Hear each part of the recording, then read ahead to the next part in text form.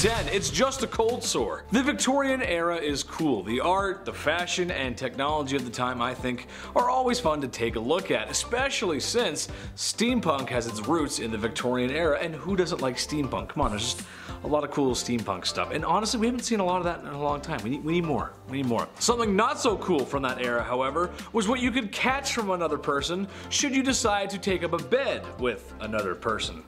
Syphilis, yep, one heck of a disease. Funny enough, it was so common that it was making intimacy itself an unusual practice. People were scared, and honestly, maybe rightfully so. There's no cure, and if it progresses to its later stages back then, well, you go crazy.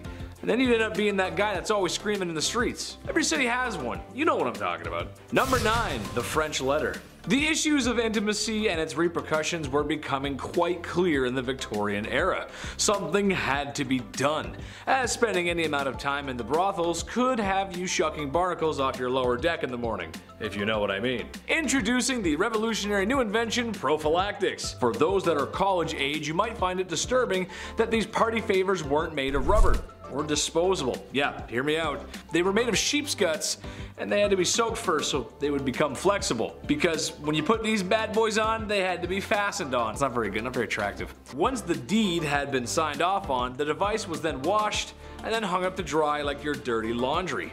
Once it was dry, it was placed in a small box for the next time.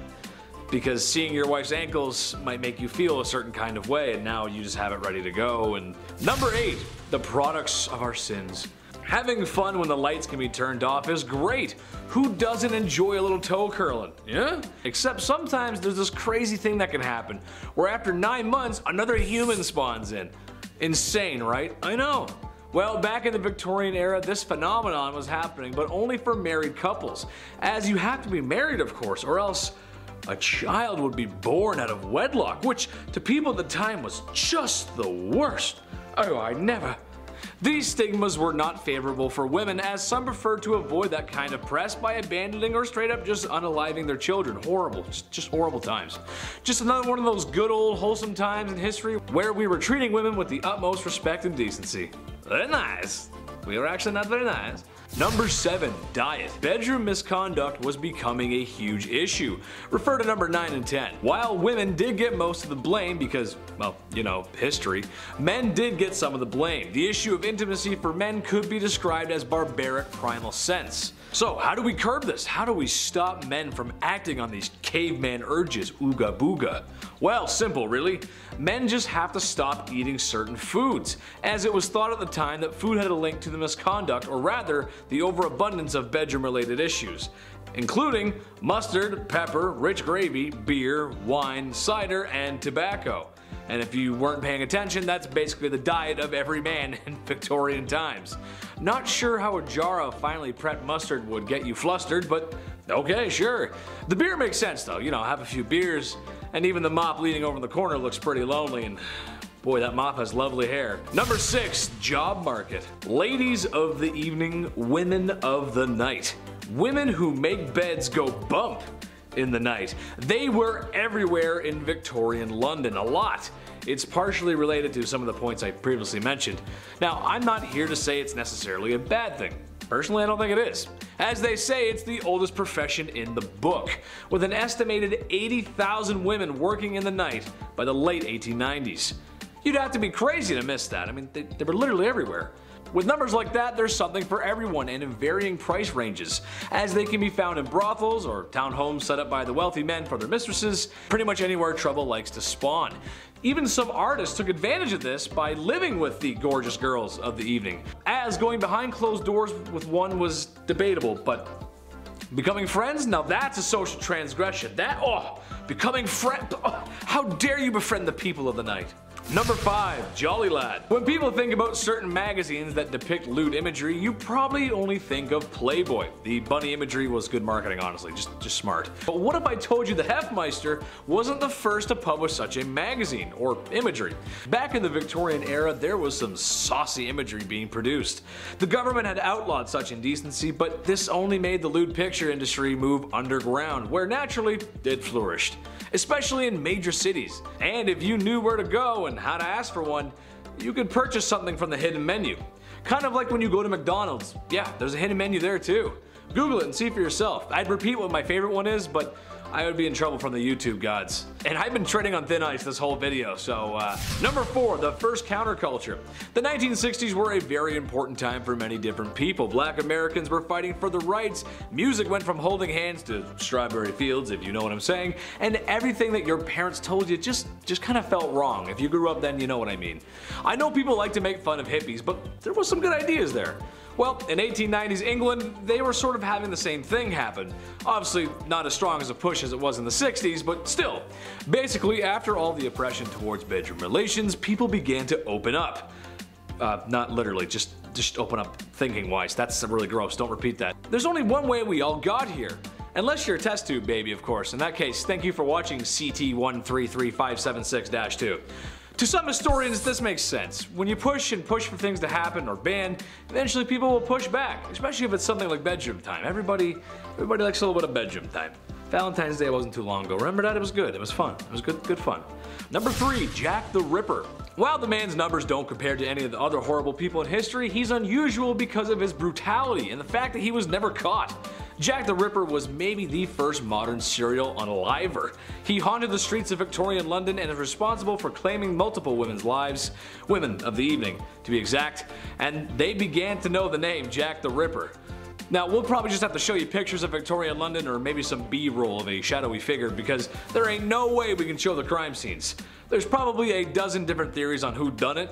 Some say it was multiple men using his name as an alias, some say it was Prince Albert, there's even some who suggest that he was a she, and which explains why women were so easy to go off with Jack. That actually kind of makes sense to me at least, and why no one really would be looking for a woman back then. Kind of makes sense.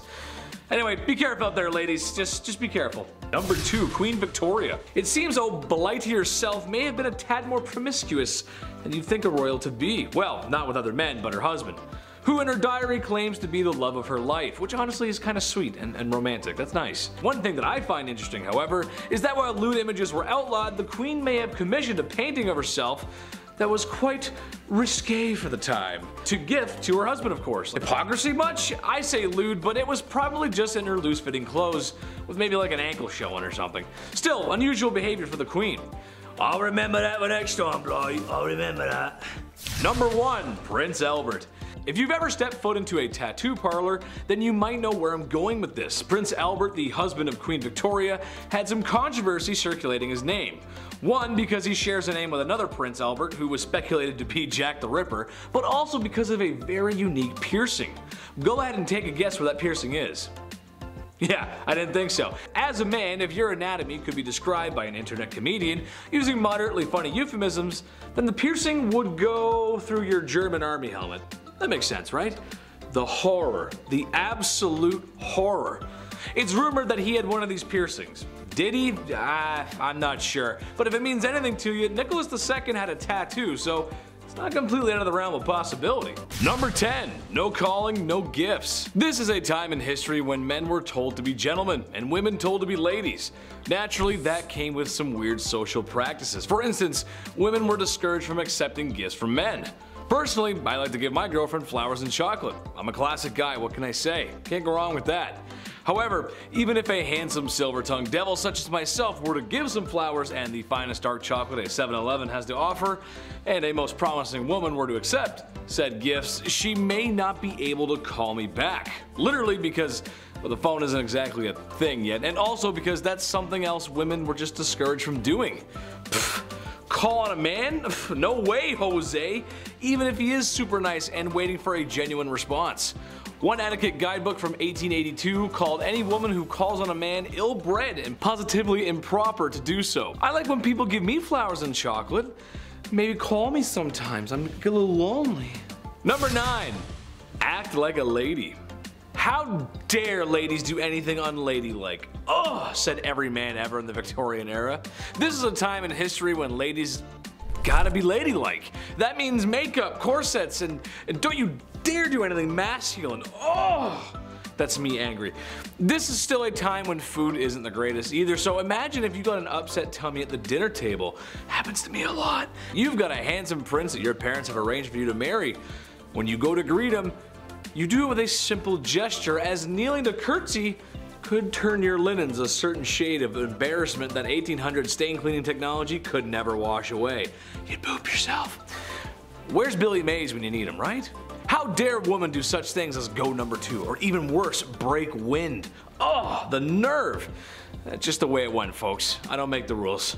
Number 8. Charged with love. Naturally, this was the past, and not being open to homosexuality was just the way it was. Especially when tucking yourself into bed at night alone wasn't allowed either. Homosexuality just wasn't going to happen. They just weren't going to be approved of it. It's just how it goes. It sucks. However, it's almost as if there's been love on this earth since day one, and to stop that kind of love, it's just silly, man. Wherever I go, everyone is welcome on this channel, or my Twitch. Chetty loves everyone, because in reality, this is a time period where you could wind up in jail for that kind of love. And as Austin Powers would say, that's just not very groovy, baby, yeah. Strangely enough, homosexual relationships between women might have been completely overlooked, as they were sometimes mistaken for women being friends. Yeah, I know. Some women even lived together, but given that they probably needed each other for financial support, people just kind of thought that's how it went, and they ignored it. It's like they live together, and like you start putting the pieces together, and it's like, you know, I don't know, something weird going on there.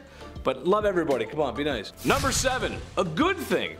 If I'm talking about medieval times, there's a good chance I'm gonna bring up the super not cool, not fun, do not condone or support the behavior of marrying a woman at the age of 12. Yucky. In part 1, I mentioned that there was a ton of corners and streets being worked by the only other job besides street cleaners at 3 AM by women. However, after venereal disease was becoming a serious issue, it was getting pretty bad. It was becoming clear that a lot of people who were getting sick were young women, like 11 to 16 age group. Ooh.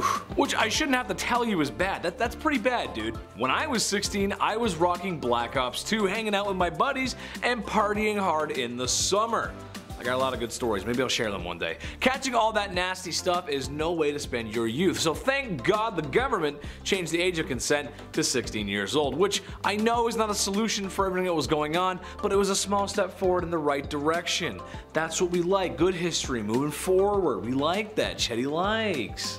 Number 6, the seamstress. Being that the Industrial Revolution had started and business was booming, people needed to travel for business, or more specifically, men needed to travel for business, which means they gotta be away from their wives, and that means they are away from the very thing we're talking about today, bedroom stuff. How did men solve this issue? Well, there was no shortage of ladies roaming street corners to aid in that matter. However, there's an option with a little less syphilis. There were aids or early blow-up dolls called travel ladies.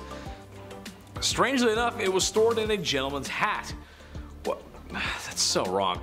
Once it was ready to be used, it was inflated and reassembled. This is a quote from an ad from one of the products. It is inflated to the essential part of the woman wanted by a man. That just doesn't sound very good. This is why we have boards of people to check stuff from products before it gets shipped out to the public. I feel like that just wouldn't fly very well today. Number 5. Big polluter. This just doesn't make any sense. It never did to me, and it still doesn't. But in case you didn't know, self-pleasure was a big no-no, commonly called self-pollution, which honestly is very funny to me. That's just hilarious. Don't self-pollute yourself, Chris. That's bad. Don't do that. That's naughty. It was a sin and thought to be a cause for many ailments. I'm sure you've heard the classic saying that for guys, if you decided to go bump in the night by yourself, there's a good chance you'd need a walking stick because it would make you go blind. Women were also targeted, however, as for any pearl polishing by women was thought to be hysteric and needed to be treated for such. Look, the truth is, any man who wants to wax his carrot or woman tuning a one-dial radio should be able to do so without judgment of society or medical remedies of snake oil doctors.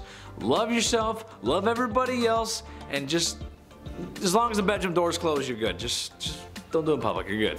Number 4, shake and bake. I'm something of a scientist myself, but that doesn't mean I know everything, and if you actually need to learn something about health and safety, take it from a professional, not a second-rate John Candy. However, when coming across this fact, I just had to share it, because with my medical knowledge, this just doesn't sound right.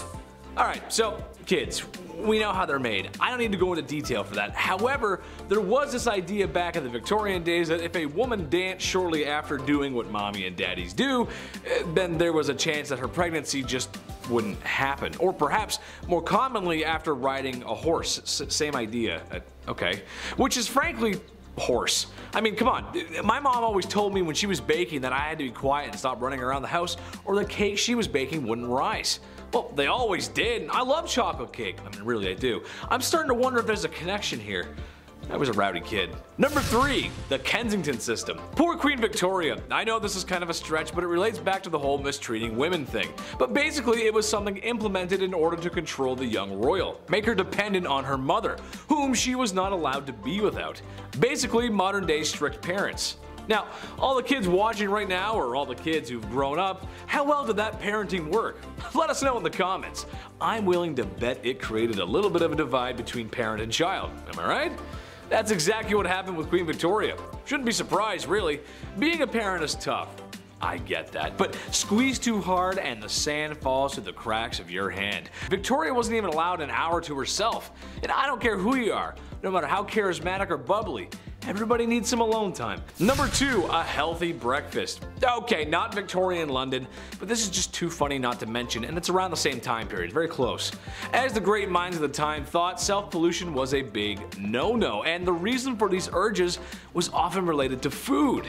Some thought eating meat would make you down bad, so a man named John Harvey Kellogg, you might have heard of him, aimed to cure the sickness of self-love. What if a man had a delicious, nutritious meal to eat, especially at the start of his day? Cornflakes by Kellogg's, the very same cereal that's probably sitting on top of your fridge, yeah, was partially originally designed to stop you from feeling those carnal urges. Now, not sure if that works. I mean, go ahead and tell me how you feel after eating a bowl of that. I had one this morning. I feel fine. I don't feel any different at all. I mean, I'm just, well, not really feeling the same about Pam Anderson anymore though. Number 1, rising action. This could get some married couples into some trouble if they're watching, so sorry. It's gonna be hard to talk about this without saying it because YouTube will send a stern letter if I do, but here it goes. The deed was not considered done unless both parties had signed off on it, had their toes curled, reaching the peak, your magnum opus, the way I feel when I eat at McDonald's, DEFCON 1, or simply mispronouncing organisms in health class. I feel like once you're involved, you're involved. And to me, that's a done deal. You can't really reverse it from that point on, regardless of any of my euphemisms, but that's what they thought. They thought if you both didn't climb that mountain together, it didn't happen. Cause science. Number 10, bottomless undies. I think I speak for everyone when I say that putting on a clean, fresh pair of underwear is a nice feeling. Gone is the brown underwear that was once white of yesterday, replaced with fresh, loving linen of today. Now, if you're also like me, then you probably have some underwear with holes in it. I'll throw them out eventually. I'll get around to it. Just wear them a few more times first and then I'll get rid of them. But did you know that some ladies' underwear in the Victorian era had no bottoms? Yeah. Part of the many layers of clothing that women were wearing back then, their underwear had no bottoms, which to me is the whole point of wearing bloomers in the first place. You gotta keep your business warm and packed away. I just don't understand what the point of having it all hang out is. That's just stupid. I don't know. Number 9, no razors. There's a joke about the 70s, George W. Bush, and garden hedges here, but I'm gonna let you fill in the blanks. Basically, this is a time in history where you cannot hop in the whip and drive on over to your local hair razor dealership because there ain't no whips and there ain't no CVS or Shoppers Drug Mart if you're Canadian. Today you can buy disposable razors pretty much anywhere and there's multiple models for doing so. When things get hairy, you got options. Women in the Victorian era were not so lucky. They had to go for the natural look. Now, not that there's anything wrong with that, it's just I feel like a girl's gotta have her options. She gotta be able to, you know, do her own thing. Why not? Number 8. The dirty Thames. When you think of Victorian England and the people, there's only really 2 classes, the wealthy and the ones who are broke and sound like they're from Peaky Blinders, love. Yeah, that's right. However, even for women of high esteem with their bottomless undies and lady maidens growing a flush, the streets of Victorian London weren't very bourgeois, to say the least. Muddy dirt roads, thieves, beggars, and a really bad smell. It just didn't smell very nice. Oh, and also a really scary guy, but we'll get to that in part 1. But perhaps the most disgusting was the Thames River, which after years of treating it the same way Brendan Fraser was treated after the Mummy franchise was over, wasn't a good look. It was full of filth, sewage, garbage, and animal cadavers. So much so that it was said you could walk across the river on top of them. That is no place for a lady to be. Ooh. Number 7. Calf ear appetizers. This one goes out to all the folks who like their steak well done, as this may be too much to stomach. Given the way food was prepped and handled back then, I would agree with most folks that cooking the devil out of your meat was probably just the safer bet. Sucks for me because I like my steak rare as you can make it. Blue, almost, honestly. I love it like that. I am also willing to bet that most of you folks who like your steak well done aren't a big fan of fat and gristle. I also love fat and grizzle. I just like meat, what can I say? What I'm getting to is calf ear appetizers. Yes, cooked calf ears, which I'm pretty sure are just like pure cartilage. Higher class women could often find themselves at parties where they would serve up this chewy delight. You'd probably just be chewing on that for a while. I feel like most people wouldn't like that. Is Chris a cartilage guy? I don't know, we'll see. Number 6. Hand cleavage. This goes for every inch of the skin, really, but women had to cover up back then. That means no ankles, neck, or God forbid a wrist. If a man saw a wrist, they would act, ooh. Well, I don't know if they were that down bad, but women of higher esteem wore gloves. There's etiquette to gloves. It was all part of the culture, which means only women with dosh could practice such glove etiquette. I say no woman should have to cover up. She should wear whatever the heck she wants when the heck she wants to. However, with the gloves, I believe there's a separate issue. I have an issue being a big dude with asthma. I sweat a lot more than the average folk. It just sucks, but if I was a fair lady with those gloves on, well, I might want to leave them on. Wouldn't want to ruin anyone's appetites for calf ear appetizers because the smell and the sweat, it just, it'd be gross, Number 5, dresses too big. This is something I'm glad isn't a thing anymore. I'm not a person who likes to dress up. I'm a simple dude. Casual and comfortable is my forte. However uncomfortable wearing suits is, I like to think I clean up well. And I understand sometimes you gotta wear drip. It's just how life goes. Sometimes you gotta dress up. I just don't think people should be showing up to any formal events in cowboy boots and a popped collar shirt. I've known a few of those people. But what I'm really talking about here is the obtuse size of women's dresses and just the whole culture of women's fashion back then. It's just crazy. Large and overbearing dresses with enough material to use as blankets when you sleep. I know that couldn't have been fun. It's horrible. Especially with my sweat problem. A few hours in a suit and maybe a few beers later, and the first thing I'm trying to do is take the suit off. It gets tight and sweaty in there, and it's just a lot of material. It's just too much. And doorways, trying to get through doorway, ugh. Forget about it. Number 4, fava beans. Well, after all that sweating and being around all that foulness, ladies needed to detox. How about a nice face mask made of beef? Yes, that's right. To keep their skin young and beautiful, they would drape a slice of beef over their face. Nothing like a little Hannibal Lecter before bedtime. Now, I hear you saying, well, Chad, that's not that bad. Okay, but think about this though. For the time period, that beef was probably yucky due to food processing practices of the time, and there's just no fridges. That means it would stinky. I hope it was at least winter before these ladies decided to beef up like that. This process of beef was supposed to rejuvenate the skin because beef contains some important vitamins for such. I can't recommend that. You just walk in with the beef and, hello darling, yes. Gross.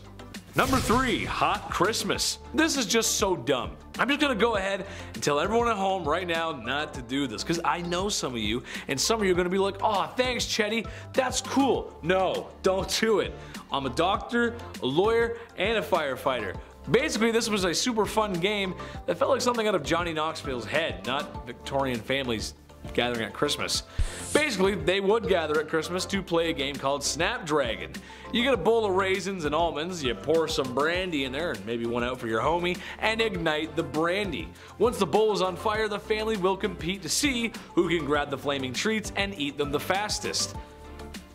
Okay, second-degree burns are not how I want to spend my holiday season, and also, in a time before smoke alarms and a modern fire service, this sounds like a really bad time. Grandpa could lose it out of his hands. Drapes catch fire, the house burns down, probably the whole neighborhood. Just a bad idea. Also, I hate raisins, so setting them on fire? Yeah, I'm out. I don't like raisins. They're gross, dude. I don't like them. Number 2, crypt pics. Look, it's a part of life. It happens. You live, you love, and depending on how much your wife likes interior design, you probably have a sign hanging up like that in your home somewhere that says something like that. You know what I'm talking about. And after spending all that time in HomeSense, it's all over. Fade to black, cease to exist, the forever box.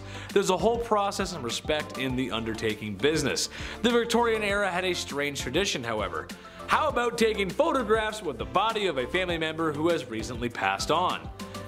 Yeah, that's right, I know. I couldn't believe it, really. People would sit there for minutes taking photos of those who are no longer with us because the process of taking photos was not great. This isn't the digital age, after all. This is something that the Crypt Keeper would make you do. Keep them in the album or something. Just not for your everyday family, man. That's just weird. Yeah, so now we're going to take photos! Like, that's just weird, you know what I mean? It's just weird. It's weird. Number 1, Jack the Ripper. Listen, the women of Victorian London feared this guy. And how can you blame them? A terror that seemed to come from nowhere and could strike from anywhere. Humans unaliving other humans is nothing new, and it probably won't be old. It won't get old soon. This is what we do. It's kind of our thing. But this was the first modern serial unaliver. Jack the Ripper's identity has never been found. It's only been speculated, and some studies suggest that it has been revealed, but it's really hard to pinpoint something that happened that long ago. He was nasty and the crimes were awful. The photographs of the crime scene do not exactly follow today's media rules or decency, as it's really just horrible and it's just really messy and bloody and just gross. It's kind of hard to talk about this era without Jack the Ripper. Women should feel safe at night no matter what era it is. That's right, ladies, I'm on your side. Number 10 is chloroform the hiccups away. Nowadays we know a nasty case of hiccups is curable by just holding your breath or chugging a bunch of water. But if this was 1899, you'd be prescribed chloroform. Known by many as the mysterious liquid on the rag placed over someone's face to make them faint in many period pieces or cartoons, chloroform gained popularity after Queen Victoria demanded its usage during her labor in 1853, after having been denied it in her previous labors. By taking these lengths to reduce the annoyance of hiccups, your vital organs may pay a steep price. Chloroform has the potential to damage the nervous system, lungs, and trachea, as well as the liver and kidney when exposed long term. This is just one of many medical remedies that we'll be covering from the first Merrick Manual of Diagnosis and Therapy, the oldest continuously published English language medical textbook. All the quack treatments in our list today used to be found in this mass encyclopedia. For instance, number 9 in our countdown is smoke inhalation for asthma and other lung conditions. This may be one of the more counterintuitive remedies on our list, as it's easy to see now that smoke is not beneficial for asthma at all. Through the late 19th and into the next, however, inhaling smoke or smoke, as well as stramonium, a hallucination-inducing nightshade, as well as lobelia, known for its sedative properties, were popular treatments for asthmatics. Asthma is caused when your airways can narrow or swell while producing excess mucus. Smoking, meanwhile, has been shown to eventually reduce the number of cilia, the lungs' filaments which help transport mucus into the lungs, which only leads to the worsening of asthma symptoms. This wasn't the only weird tobacco smoke belief, however. In 1872, an English newspaper talked of tobacco smoke enemas, which even reported that hundreds of lives might have been spared by the tobacco smoke enema. Okay. Weird enough. Plasters, no, not the British word for band-aids, is number 8. This medical treatment was said to have sucked the badness out of a person. They were like a nicotine patch made up of a thin layer sheet of wax as well as leather, and it was able to stick onto the skin. In the wax there were remedies such as lead, opium, frankincense, tobacco, etc. This mix would be applied while still warm to ensure the adhesion of the plaster. Plasters were sold to anyone of any age and came in many different shapes and sizes so that they may be applied to different areas. What were they used for? Everything. Cough, cold, period pain, organ failure, alcoholism, headache, the list can go on forever. Seeing as they wanted the patch to pull as much badness from the body as possible, these patches could be left on for 2 days to 2 weeks to forever. Without washing, of course. Naturally, these patches trapped in a lot of moisture that could cause infections, blisters, rashes, and hives underneath, especially once the patch is removed and the skin is finally exposed to air. Arsenic, like plasters, was a cure-all, and it's number 7 in the countdown. If you've seen our other video, Top 10 Unusual Fashion Trends from the Victorian Era, you might know that arsenic was in everything in the Victorian era. Makeup, wallpaper, dye. No exception was made in medicine either, as arsenic was prescribed for anything from anemia in Merrick's diagnosis manual to anthrax, cancer, reduced libido, syphilis, or even cholera. While it was most popular to consume arsenic, it could also be inhaled or injected. Being a byproduct of smelting, it's no wonder arsenic was everywhere during the Industrial Revolution, as there was an excess of it. So it was incredibly accessible and a household remedy. Since doctors already prescribed it to do so much, everyday people just start to use it to treat any common ailment. Unsurprisingly, many people suffered arsenic poisoning symptoms. The ailments are now referred to as Fowler's disease. Number 6 is all kinds of gross and questionable. The everlasting pill. When the Merck manual was first published, part of the comprehensive treatment plan for an eruptive fever, which is a classification for diseases like scarlet fever, smallpox, and chickenpox, was actually laxatives. Castor oil was the main laxative choice for Victorians up until the debut of the everlasting pill, made up of a metal now known to be toxic called antimony, would be invented. Swallowing this would induce severe vomiting and diarrhea, thus giving the body what they thought to be a healthy cleanse, and their intention was to purge diseases from the body. It earned the name the everlasting pill, as the pill would pass through the gastric system mostly intact, meaning it could be retrieved and cleaned for future use. Seeing as the metal was greatly valuable at the time, it was quite common to keep it in the family and hand it down generation to generation. Imagine getting that in your granny's will. Watch out, it may shock ya. Number 5 is shock treatment. When profit can be made off of insecurity, unsavory business flourishes. Victorians honed in on the man's moral weaknesses as a cause for erectile dysfunction, and impotence was thought to be caused by either too much sex and or not enough. So doctors took a few shocking routes, literally, such as galvanic baths or bathtubs filled with electrodes, which were supposed to restore sexual desire in an advertised 6 sessions. For a more direct approach, a thin rod with running electric current could be placed up into a man's urethra. Repeat that twice a week, about 5 minutes each time, and your little man should be ready to rumble. By the late 1800s, ads were running for electric belts aimed at weak men. They claimed to help cure kidney pain and sciatic nerve issues and backaches and headaches and nervous exhaustion, and of course, mainly their dysfunction. While today impotence is recognized as the result of physical or mental duress, age, or genetics, the belief that electric shock therapy is a useful cure for impotence still persists, and some studies have shown positive signs. See that, fellas? Don't knock it till you try it. Speaking of electrocuting genitals, you can't tell me that didn't happen at least once with the first electric vibrators, which is number 4 in our countdown. Female hysteria became a diagnosable medical condition way back in medieval times, when the concept of a wandering uterus, when a discontented or displaced uterus would cause a woman ill health, was first coined. Believed to have symptoms such as irritability, insomnia, fainting, anxiety, menstruation, or horniness, pretty much every woman showed these symptoms. Hysteria was pretty common. Doctors cure hysterical paroxysm, an orgasm. For hundreds of years leading up to this invention, doctors were manually administering pelvic massages to women to achieve the necessary cure. But all that wrist work added up over time, and doctors needed a break. So cue Dr. Joseph Mortimer Granville. He created an electric steam-powered electromechanical medical instrument, nicknamed the manipulator. The device allowed women to give themselves home massages to cure their wandering wombs,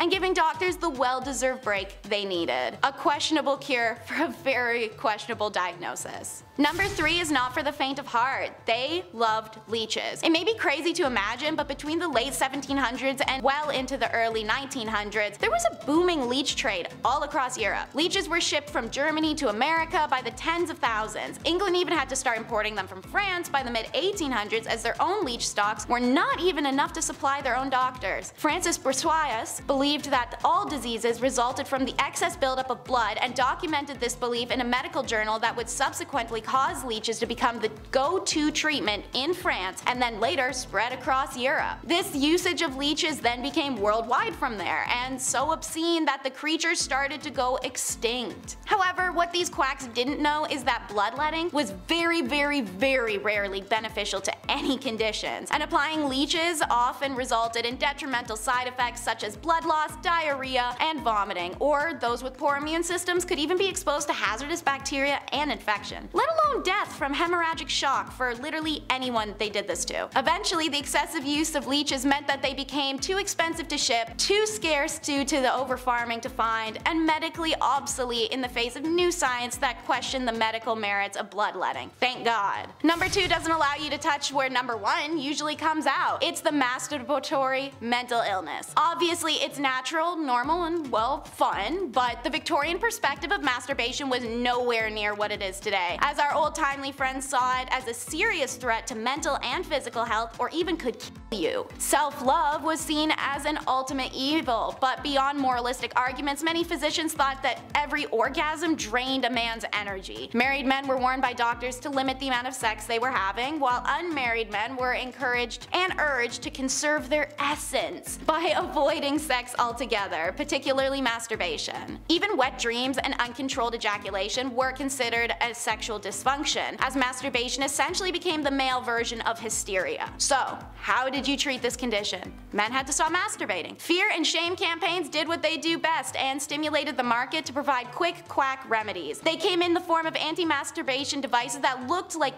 torture chambers. Most popular was the juggum, which was a metal ring attached around the base of a man's, and then screwed on. If he was to become erect at any point, whether awake or asleep, the now inflated skin would make contact with sharp metal teeth that would dig in. Like I said, most popular. Consider how much worse these other options were for that to be the primo choice. A spermatic truss was essentially the first jock strap, but meant for every day, and the Bowden device fastened a little metal helmet to the end of a man's member that bound up into his hair so that it would be ripped out should he become erect. I'm more than happy to keep going, but I'm sure more than enough people are wincing right now. Keep in mind, while these men were going through this to avoid masturbation, women were being prescribed it as a cure.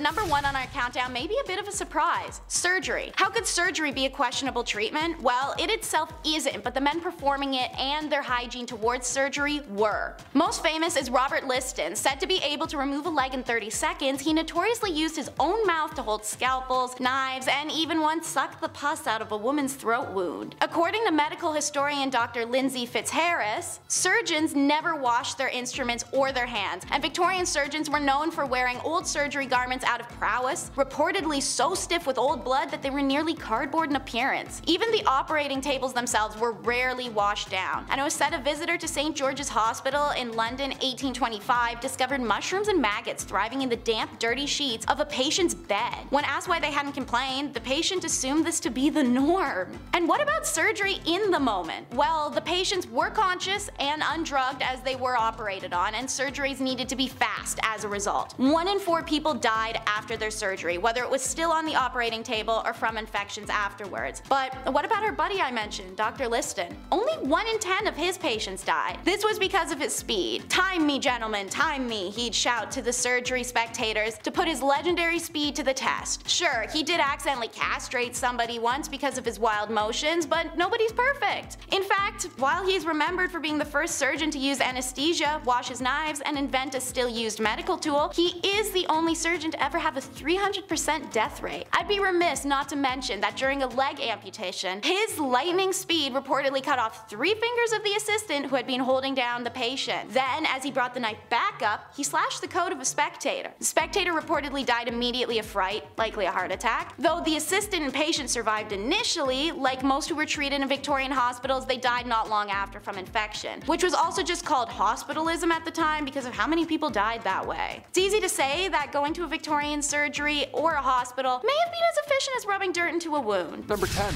Mudlarks. Victorian London. Around the 1840s, it was a bit of a mess. A lot of sore throats, that's for sure. Everybody was sick all the time, and the jobs that were available certainly did not help the cause. The jobs that were available had you catching rats and crawling into sewers. One of the worst jobs to have was that of a mudlark. As their name hints towards, a mudlark involved getting in deep in the muck that builds up alongside the Thames River. This one was reserved for younger folks, obviously, because it was like working in quicksand. If you were older, you would just get trapped. It was pretty sad. It was also exhausting, not to mention the chances of being washed away by the river were pretty high. all for the slim chance of finding a pocket watch, driftwood, rags, anything really worth your troubles. Number 9, chimney sweep. I remember when I was younger, I had to sweep the chimney in the house every now and then, whatever, and I loved it. You know, I thought I was the father of the house for a bit, getting in the chimney, getting all dirty and stuff, doing this, my hands on my waist. I don't know, that's what a man was when I was younger. That little broom too, I loved that little broom. I remember when I would do this, my grandmother, who is very English, she would be shook. She would watch the entire time. She would be taken back into time. Because this was a terrible job to have in Victorian London.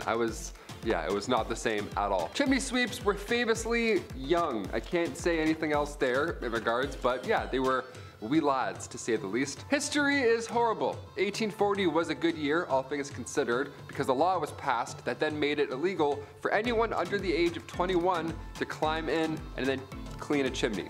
Thank God. I'm glad that stopped. I was 18 cleaning my chimney. I had no idea I could have used this great law. Been like, actually, mother, a lot of claws. Number 8, funeral mute. Funerals suck, man. I was a pallbearer like 3 times before the age of 21. My one arm is just strong as now. That's it. I can lift anything just with one arm. I thought being a pallbearer had a lot of pressure, right? Victorian London saw many funeral mutes. Oliver Twist, one of those lousy jobs in that tale, was that of a funeral mute. Funeral mutes were required to dress in all black with a sash while carrying a long cloth covered stick, and your job would essentially be to stand and mourn silently at the door of the recently deceased home. Yeah, guy dies of a plague and you're like standing there like holding your breath like, great, this is the worst job ever. You would then lead the coffin to the graveyard, so a lot of responsibility. Yeah, don't trip or breathe. Number 7, toilet troubles. Now, the Victorian era was unsanitary, to say the least, but it was also dangerous in ways that you wouldn't expect, right? Go to the bathroom and may not come out. One of the greatest Victorian inventions was that of the bathroom, but it took a few tries to figure out the whole, methane gas problem. We gotta really deal with that one first and foremost. Spontaneous combustion of the bathroom was weirdly common. This is every time you take a shit, you were worried that you might just Woo! It was horrible. That's so scary. Flammable gases like methane and hydrogen sulfide, they would build up over time with human waste. A lot of human waste. Built up in the sewers and then eventually would back up into your homes. Next thing you know, you're lighting a candle and your bathroom's gone.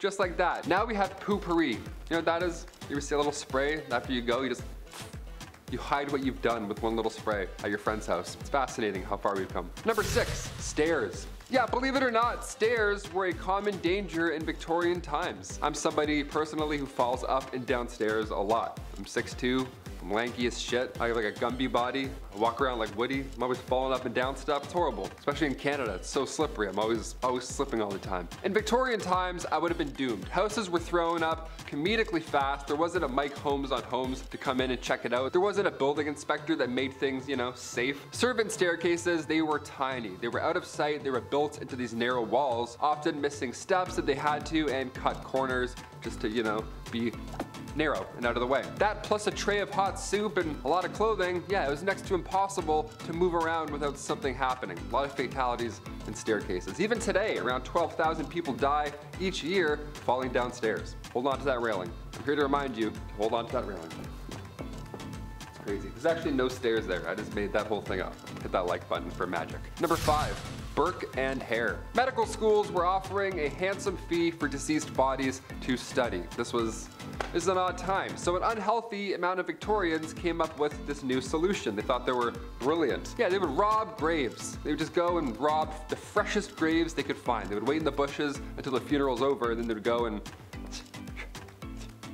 disgusting. It got so out of hand that family members were actually guarding the graves of recently deceased overnight. That's how bad it got. That's disgusting. But nobody goes down in history like William Burke and William Hare. They were an unlikely duo, to say the least. They wouldn't wait until the body was done living. You know what I mean? They would actually kill people and rush the process, all for a pretty penny. 16 victims in total between 1827 and 1828. It took 16 victims for people to start catching on to this weird plan. The pair would lure lure victims into their house, fill them with alcohol, and then they would suffocate them. They had a sick system and they would suffocate them because the body needed to be in the best condition possible in order to receive a payout from the Edinburgh University Medical School. So they would, try and keep it as clean as possible, which is horrible to say, but it makes sense. The Anatomy Act in 1832 put an end to this horrific plan. Number 4, bird hats. Look, I don't have much to say about this next one here because, well, alright, yeah. I love a good hat. I've worn a few hats here throughout my time on BumbleBee, some baseball caps, some beanies here and there, sure. I've never worn a dead bird on my hat though, and I don't think that I will. That's for certain. I might just leave that out.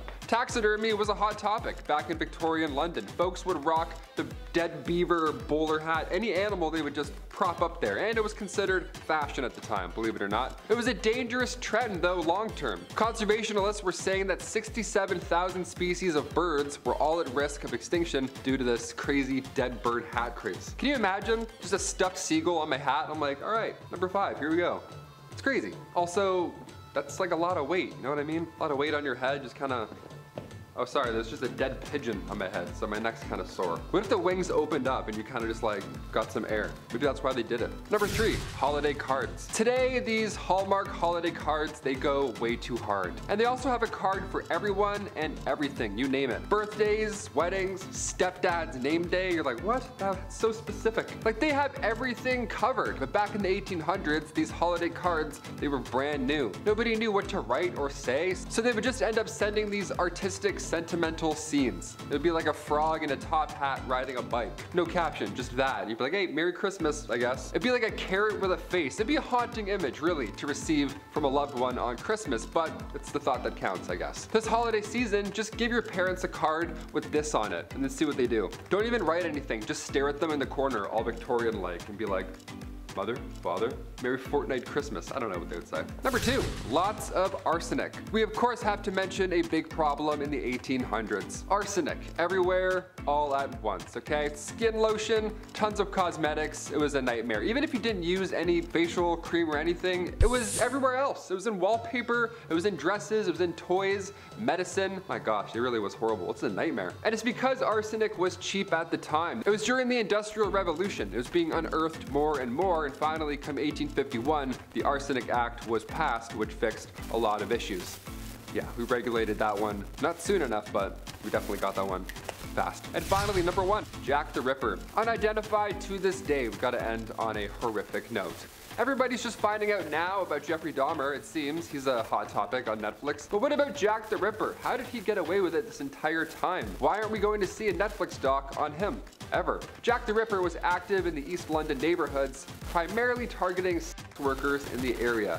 Now, at the time, the murders of 5 women from August to November of 1888 were believed to have been connected somehow to Jack the Ripper, although some sources claim that he was active even until 1891. Again, we're never going to know at this point. Many believe Jack the Ripper had some anatomical knowledge due to the way that he left his victims. I can't really say anything else because it's disgusting, but yeah, he knew some things, disgustingly. And while there were some suspects, including a member of the British royal family, believe it or not, Jack the Ripper was still never identified. Getting us started at number 10 is top hats. A top hat is an iconic image. You can see them in old black and white movies or on logos such as Mr. Peanut. But why were top hats created, and why were they so trendy? Well, there's multiple reasons actually. Men and women were already wearing hats and bonnets to protect their heads from rain, wind, and the soot from local smokestacks. As a result, hats were already quite a trendy wear. However, the true reason for its popularity is what it represented. The top hat quickly became symbolic of status, power, and masculinity. From 1850 to 1900, men wore top hats for business, pleasure, and formal occasions. Certain colors were even associated with certain times of day. For example, a black top hat was for day or night, making its wearer feel taller, more handsome, even suave. Some were even reported to be a height of 12 to 14 inches tall. Top hats, amongst other hats of this era, also required ridiculous upkeep, such as being brushed, boiled regularly, powdered, etc. They also tend to contain mercury poison. As time progressed, dressed, we found other ways to overcompensate as well as accessorize our heads. So it's easier to see why the top hat never made a comeback. Number 9 in the countdown is women and their flirty fans. When you see a gentleman caller across the room, you may want to send him a hint that you're picking up the vibe that his top hat is putting out. What better way than subliminal messaging with an item you're already carrying? In Victorian times, women carried fans due to fainting spells, which were really just the result of their excessively tight and heavy garments, something we'll cover later in the video. In 1827, a fan maker from Paris, Dovelroy, published a leaflet explaining the language behind the uses of a fan. Some examples were twirling the fan in the right hand meant that I love another. Meanwhile, drawing the fan across the cheek told someone special that I love you. A fan half opened and pressed to the lips gave permission for a kiss. However, it is rumored that the less romantic truth is that the fan etiquette, such as Dovelroy's leaflet, was invented in order to boost the sales of fans in the 19th century after they had fallen out of fashion following the French Revolution. Irregardless of rumors, it appears in olden times some people were using fans to get hot rather than cool down. Speaking of keeping it cool, next in our countdown at number 8 is bottomless underwear. While showing a bit of ankle may have made you a harlot, in the Victorian era every woman was walking around with crotchless undergarments. But these strange underoos were invented with a justified purpose. Due to the amount of fabric layers, steel crinolines, and tight bodices and dresses, women of the era didn't really have time to spend an hour undressing before nature calls. By creating undergarments that had holes aligned with the wearer's groin, a woman's only mission would be to hoist up as many layers as she could before popping a squat. Don't be fooled, however, that wasn't exactly easy either. Some of you may wonder what happened if Aunt Flo paid a visit while a woman was wearing an open bottom undergarment. Well, in Victorian times, menstruation hygiene was perceived very different and women quite literally let it flow. If you want to learn more, search that one up on your own. As fashion evolved and women wore fewer and lighter clothes in the early 20th century, pulling down undergarments from underneath bustles and cages was no longer a nightmare, so the crotchless undergarment was soon abandoned once more. But now it does make sense why everyone loved the high-kicking can-can dancers in 19th century Paris. Morning garb, and I don't mean pajamas, is number 7 in our countdown. Known as the monarch of mourning, Queen Victoria influenced how grieving women dressed and behaved in Europe and the United States after the passing of her husband in 1861. She famously mourned him for 40 years until her own demise, and started what's now known as the Victorian mourning etiquette. Victorian mourning etiquette came with elaborate rituals to commemorate their dead. It became normal to have incredibly elaborate and lavish funerals, curtail social behavior, and even erect statues and ornate monuments as tombstones. Mourning clothes were part of this, and they were introduced for both sexes. Said to show a family's outward display of their inner feelings after the passing of a loved one, the rules for who wore what and for how long were complicated and often outlined in popular journals or household manuals. Call that a mourner's magazine. Jokes aside, men definitely had it a lot easier. They simply wore their usual dark suits along with black gloves, hat bands, cravats, or ties. For women, especially should she be a widow, there were different levels of mourning and garb to wear as you progressed out of deep mourning and into lighter mourning and so forth. Deep mourning was of course black, but also made specifically was a crepe styling, a scratchy silk with a puffed, crimped appearance associated with mourning as it doesn't pair with any other clothing. Right. The mourner would eventually stop donning the crepe and then stop donning black. This was called slightening the mourning, before cloth colors eventually moved on to gray, mauve, then white, until the mourning period was considered complete. Number 6 in our countdown is the human hair wearers. Fun because it rhymes, but creepy for a whole slew of reasons. So, what do I mean by human hair wearers? Well, it was a tradition in Victorian era to don jewelry that had segments of human hair embossed, woven, or sealed into it. But for many Victorian people, the amount of hair involved in remembering loved ones went far beyond a little lock in a necklace. In stores and women's magazines, you could find patterns for wreaths made of hair and wire, often floral designs. Bracelets, brooches, earrings, and necklaces were also all very common. In its prime, human hair jewelry and decor was considered incredibly fashionable. It's even said that swapping locks of hair was a love token between women loving women or friends, the way that girls today might wear friendship bracelets with each other. I guess if you need a trim and you were already late on a birthday gift, you could really just kill 2 birds with 1 stone.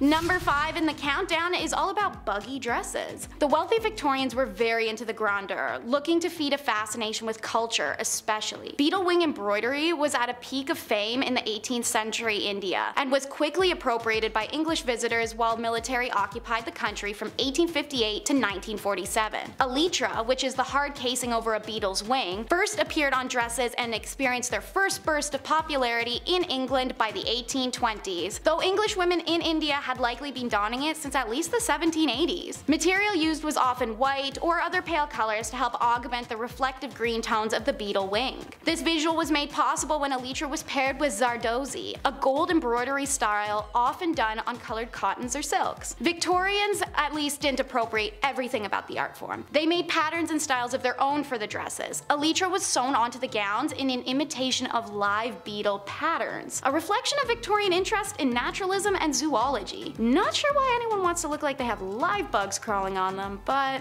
okay. Number 4 is the casual ball gown. One of the most notable shifts in Victorian time was that fashion began to be differentiated by gender rather than class. This reflected the changing roles of women in society. And let me say, every part of Victorian women's fashion seems tortuous. You start your day layering on long crotchless underwear and tunics before strapping a metal cage to your waist. You then wear an average of 6 skirts over that, alongside bodices and corsets that would forever change the placement of your organs and potentially even suffocate you to death. The reported average weight of a Victorian dress when fully on could be anywhere between 14 and 22 pounds. But the risk doesn't end there. In fact, it was everywhere. It was estimated that between the 1850s and 1860s, 3,000 women in England died from their crinolines catching fire, as airy fabrics and hoop-supported skirts also allowed for plenty of air to circulate beneath a dress, which could also make a small flame grow out of control in seconds. In 1864, the New York Times reported that 40,000 women worldwide perished from dress-related fires. Another common occurrence was to see them pulled into machinery after walking too close and having some of the skirts catch in exposed parts. Yikes. It's no wonder that the large ball gown crinolines phased out in the late 1800s, but then bustles came in and they were worse in different ways. While more practical as it was slim on the sides and the front, it required women to sacrifice movement and comfort in order to achieve a fashionable shape like the corset did. They began to alter women's spines, ribs, and organs over time, as they required women to twist their bodies completely in order to be able to sit down. Overall, while movies and TV may make these beautiful gowns seem whimsical and ethereal, they truly were just death traps. Number 3 in the countdown is bird brained. I enjoy my puns, but there's a reason for that one. This trend was started by the notorious Marie Antoinette, a rebel in the French courts for her outlandish fashion and accessories. Amongst her pile of powdered curls, Marie was often seen with feathered caps and bonnets. While this look became an envy for women across America and Europe, the trend did struggle to take off initially, as much of the aristocracy was perturbed by it. However, a trend is a trend, and eventually the English society was persuaded. They donned mainly ostrich, pheasant, or peacock feathers at first. Eventually entire songbirds were stuffed after their death and adorned these hats. By the late 1800s, the plume trade had decimated several species of birds, including flamingos, birds of paradise, and rosy spoonbirds. Topping the endangered list were the snowy and great egrets, as at one point their pure white feathers were worth more than gold. Promoters of the feather trade knew what they were doing and also knew that the public didn't understand the carnage that their fashion was sieging on these animals. They held that wearing feathers and whole birds brought city dwellers closer to nature, that it improved people's awareness and knowledge of bird species. Thankfully, it's due to the inevitable public awareness and then disapproval that bird hat sales diminished and went out of trend altogether. Number 2 slot in the countdown is Paris green. It seemed Parisian aristocracy had a chokehold on the globe with their trends. It's believed Empress Eugenie was to have worn a dress so stunning at the Paris Opera one evening in 1864 that it was featured in newspapers globally the next day. It was a deep yet vibrant green, one rumored to almost glow in darkness. The green of Paris quickly became the hue of the social elite. So, how was Paris green made, and why was it so dangerous? The color was discovered when chemists combined copper and arsenic poison. The result was a dye brighter than all the other greens available on the market. Copper wasn't what gave this color its iconic nickname, however. Arsenic is a highly hazardous substance that causes skin skin sores, vomiting, diarrhea, and in some circumstances cancers or death, as we know now. But they didn't. When factory workers' arms and hands began to wilt away from sores and decay that could only be connected to the dye, French and German governments enacted legislation prohibiting the production of arsenic-based pigments. It's the right thing to do. Meanwhile, the British government mainly ignored them, even when Matilda Schrewer famously died of arsenic poisoning with the whites of her eyes stained green from her working in factories. This was deemed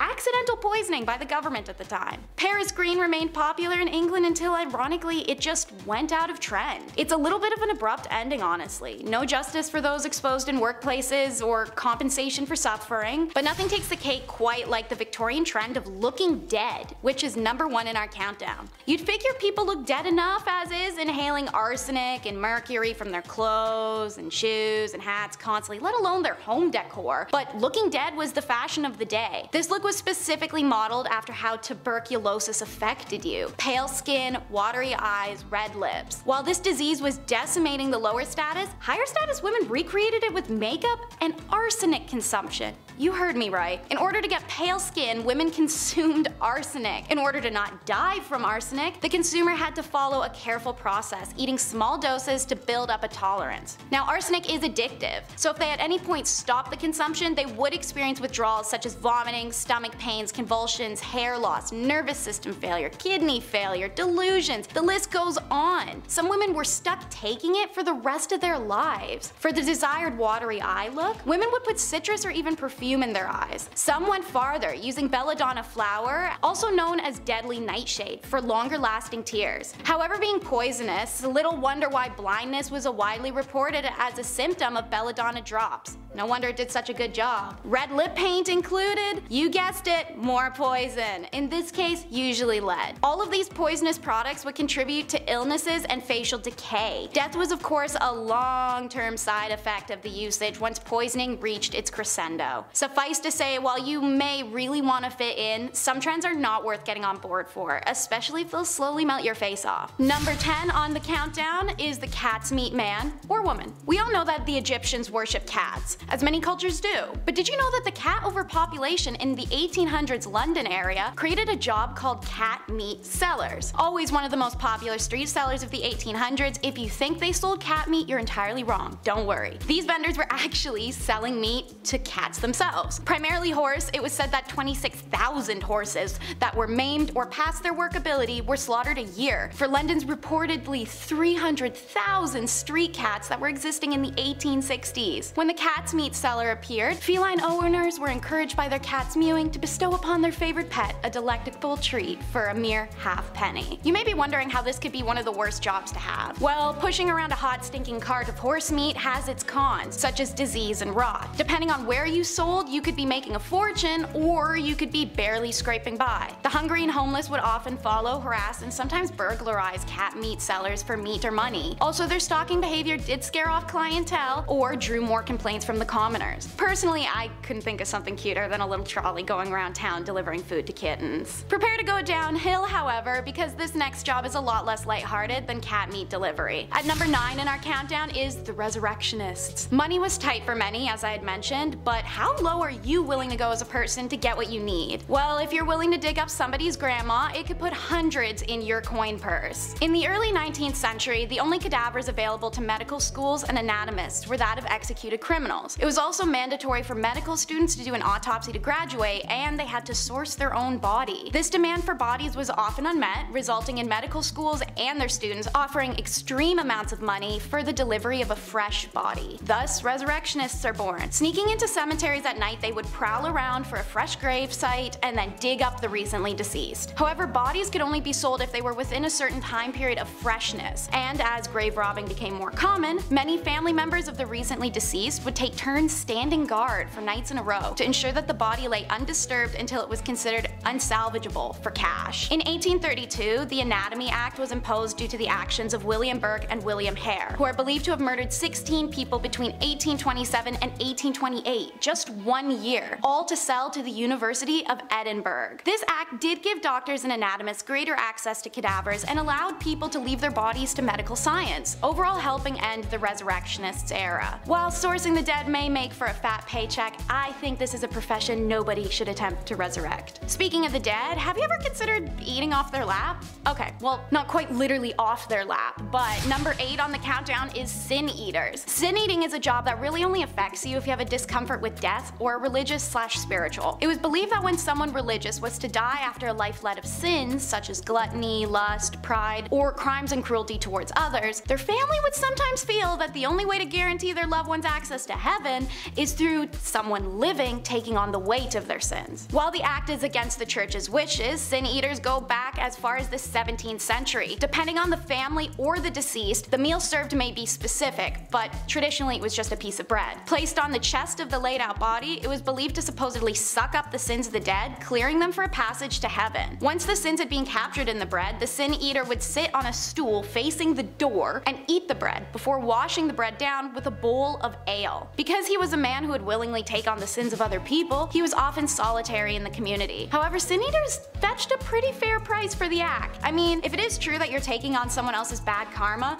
you'd at least want to be compensated for that, right? Sin eating remained popular in England and Wales all the way to the turn of the 20th century, when England's last sin eater, Richard Munslow, died in Rattling Hope in 1906. Like sin eaters, our next job was one of public scrutiny and rejection. Number 7 is mudlarking. Victorian mudlarks are the original foragers of the foreshore. They would be scavenging for anything on exposed riverbed which they could sell in order to survive. This was the last ditch resort. People would hike up trousers and wade their feet around in sludge, feeling with toes as well as fingers for items that may be lost or discarded in the mud. All ages participated in this activity. However, it was usually those who were the most affected by poverty that were taking part. As a result, those seen mudlarking were considered shameful and the lowest of society. River Thames was the most famous for mudlarking in the Victorian era, as it was a renowned dumping ground that saw endless amounts of product travel through it. It was also a highly impoverished area, which made the desperation to make money all the more grand, filling their water banks with the poor. Mudlarking actually isn't out of practice nowadays, but it has changed significantly. Nowadays it can be a fun group or solo activity that on occasion does require a permit. You can join mudlarking groups or do tours while traveling. It seems that sifting through garbage was an unfortunate trend in the Victorian era, as toshers make number 6 in our countdown. Toshers, a fun word to say, the job, not so much. Unlike mudlarking, which was in the riverbeds, these workers went underground for their winnings. The Victorian era saw the development of sewer systems, and the poor saw opportunity in them. Toshers descended into the sewers to sift through raw sewage and find any valuable that may have fallen down the drains. It was extremely dangerous work, as noxious gas fumes formed deadly airless pockets, and since sewers were newer, the tunnels frequently crumbled from inefficient building. There were swarms of rats that had little fear of humans, and at any moment the sluices might just open for a fresh wave of filthy water and feces to come crashing through. After 1840, it did become illegal to enter the sewers without permission. Rather than abandon the trade, toshers began working late at night or early in the morning to avoid detection. It may have been a stinky job, but it was also one of the most profitable on our list today. I guess you'd go nose blind after a little bit, right? Hopefully. On a warm summer day, the last thing you want after jumping into the lake on your cabin trip is to emerge covered in leeches. However, in the Victorian era, that would be a prime location for the leech collectors, which are coming in at number 5 on our worst jobs countdown. Leeches are nowadays seen as little more than slimy and creepy creatures, but believe it or not, they used to be a valuable commodity in the fields of beauty and medicines. This job was often fulfilled by poor women living in the country and farmland regions. Wearing shorts or hefting up their long skirt, these women would wade into dirty ponds and waterbeds alike with exposed legs so as to tempt the leeches. When enough leeches were attached to them, the women would climb back out of the pool and scrape the bloodsuckers into metal pots and bowls. Seeing as leeches can survive up to a year without food or in their natural environment, this wasn't always a profitable trade unless you could find someone in dire or consistent need of leeches. Doctors did use leeches to aid in the curing process of all sorts of conditions, ranging from a stomach ache to joint pain to female hysteria, if you know what I'm talking talking about. Despite being used in medicine, leech collection posed major threats of deadly diseases and blood loss to their collectors. Suffice to say, I don't think I have any interest in going to a doctor's office if I'm going to be prescribed a leeching. Being given the duty of helping prevent and stop the spread of disease in your community would be an incredibly high honor, but maybe wait to sign that job contract until you hear the details. Nightmen definitely make it into our worst jobs countdown, taking the place at number 4. These men would wander the streets at night working what may be one of the most revolting jobs imaginable, collecting human feces off the street for proper disposal. They would dig up the feces from chamber pots, street wells, ditches, sewer holes, you name it. By the time the sun would begin to rise, the carts would be full of the city's excrement, which would then be carried off and reused as fertilizers for the crop that they later consumed. Yummy. Part of being one of the only people up at night means you're a valuable set of eyes. There are reports of nightmen catching burglars, or SA, in the act, or being called to bloody scenes by members of the public to provide alibis. There's also hundreds of cases where nightmen are the ones to find bodies of those who had met their ends out on the street. After long, solitary nights of collecting feces and seeing these crimes unfold, a nightman would collect his 23 shillings, which is $75 today, at the end of the week, and go home to rest before starting it all over again.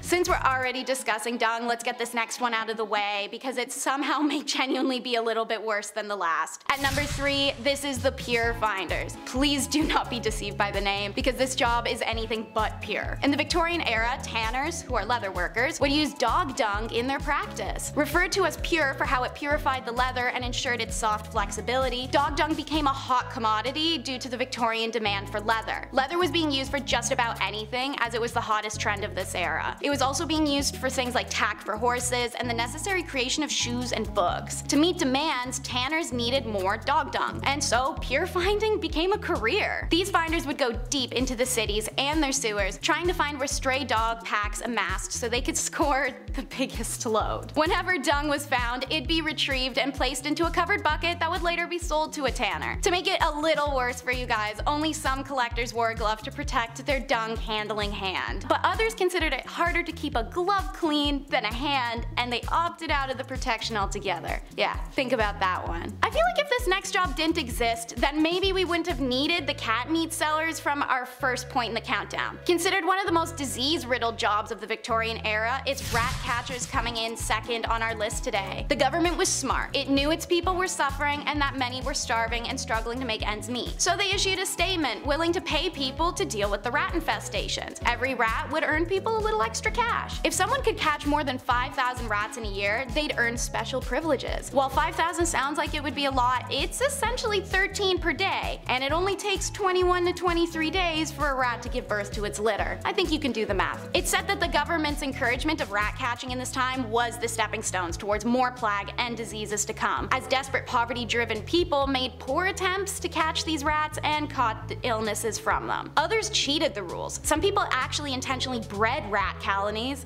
to supplement their captured rodents. Rat catching became such a lucrative business that gangs formed around it, and murders even took place when the cheaters were discovered or if somebody infiltrated somebody else's ratting territory. Between the venomous competition and high risk of disease resulting in death, it's safe to say that rat catching may have been one of the worst jobs. And now, what may be the worst of the worst for number 1 slot. Let's learn about the history of matchmakers. No, this isn't the romantic kind of matchmaking, unfortunately, but it's rather the business of matches itself. Working what was often a 14-hour shift, matchmakers were predominantly women who were immigrants, living in poverty, widowed, just overall in a bad situation for an era where women had pretty much zero rights. They were compensated poorly, often sexually harassed or assaulted by their management, and even forced to pay fines to their workplace should they be tardy or damage anything they worked on. Working with white phosphorus, the material found in the tip of the match to enable the instant strike anywhere effect, was highly toxic and responsible for a devastating disease known as phossy jaw. This nickname was given by the matchmakers to the particularly nasty condition that would cause the jawbone to rot and become disfigured. Eventually, this infection would spread to the brain and cause debilitating symptoms and extreme pain, prior to death. Should the jawbone be removed in time, some women were able to survive longer with the condition, but nothing was guaranteed once fussy jaw had set in. Famously, an article written by a matchstick girl named Annie Besant exposed the conditions of matchstick companies in London. Infuriated, the factory owners fired her and attempted to force signatures of their other staff, stating that they were happy with their working lives. Refusing to do so, by the end of the day, 1,400 women had gone out on strike. Their demands were eventually met, but only 20 years later. It wasn't until 1906 that white phosphorus was made illegal in the use of matchsticks in the UK. The matchstick girls were a revolutionary step towards the deliverance of women's right and autonomy, a journey that we're still on today. Number 10. Albert. Adam, how is Queen Victoria's marriage to Prince Albert bizarre? Well, my little honeybees, not to be a pessimist, but it's bizarre because they actually really did love each other. Be honest, how often do you think it occurred that people of royal or noble birth actually got to marry someone they genuinely loved? On February 10th, 1840, Queen Victoria married Prince Albert of Saxe-Coburg-Gotha, who, interestingly, was her first cousin, and who was actually kind of not the favorite of the British people who saw him as an outsider. As queen, she was the one to propose. Good for you, Queen. Literally. The couple stayed married for 21 years until Albert died of typhoid in 1861, and together the couple had 9 children. 9. Even after his death, Queen Victoria continued to make ruling decisions based on the principle of what would Albert do? Such a nice way to start this heinous list. Number 9. Napoleonic Wars. Okay, a little bit of a stretch, but I would argue the Victorian era lasted from about 1814 to 1914. There's no specific date, but it could be classified around this time.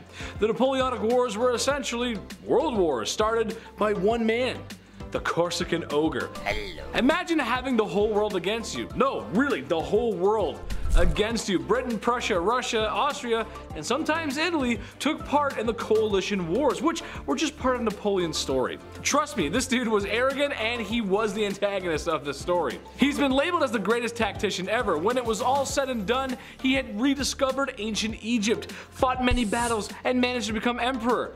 And he got banished twice. 8. Mummy unwrapping parties. What is your favorite idea of a get-together? Let me know down below, I won't judge, I promise. Unless, of course, you say mummy unwrapping parties like some people in the Victorian era might have. Then I will indeed judge you.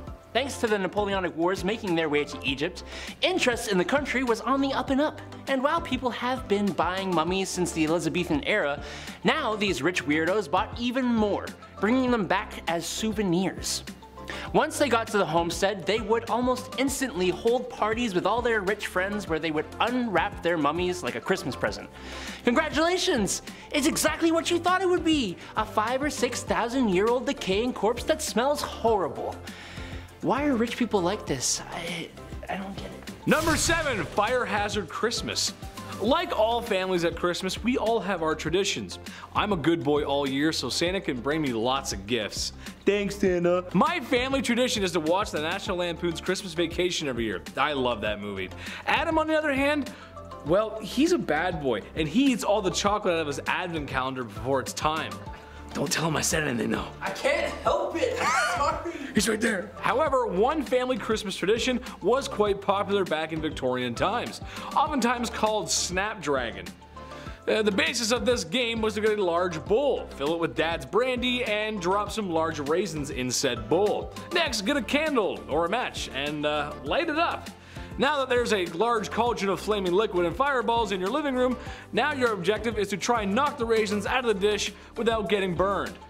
Fun for the whole family, why not? Just be mindful, you know, that the whole house is made of wood and there's no fire alarms and there's no modern firefighting equipment and everyone's wearing long gowns and you get the point. Number 6. Maybe we were apes?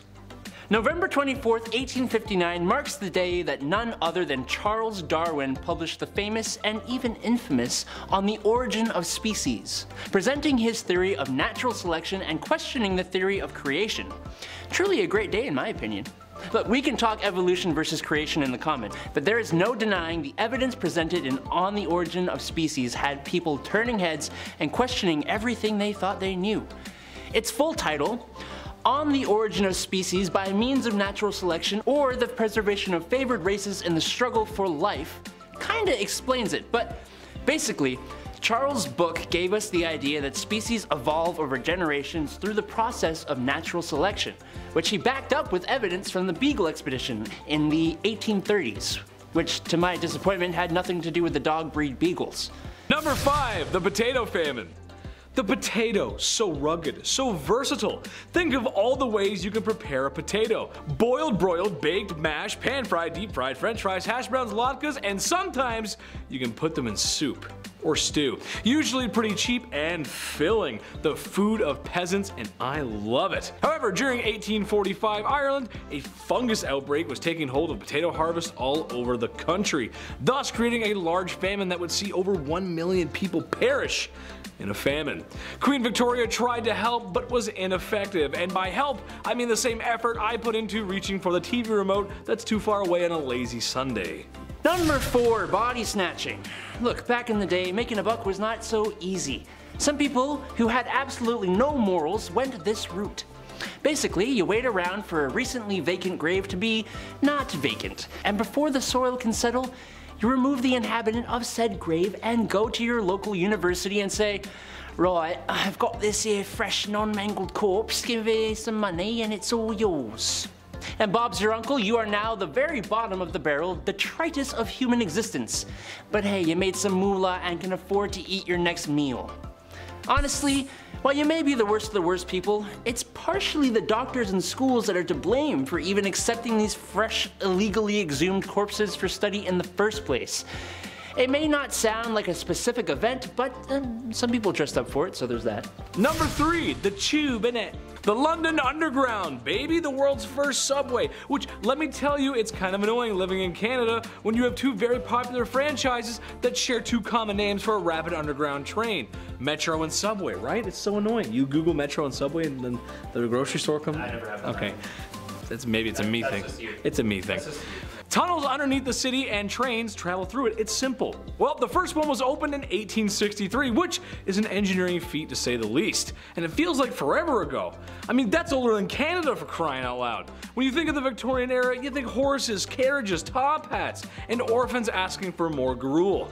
Mind you, the locomotive was different from a modern one, but this is a very modern idea, especially considering that there's no cars yet. Kind of a weird thing. Number 2, the telephone. On March 7th, 1876, Scotsman Alexander Graham Bell got a patent for his invention of the telephone.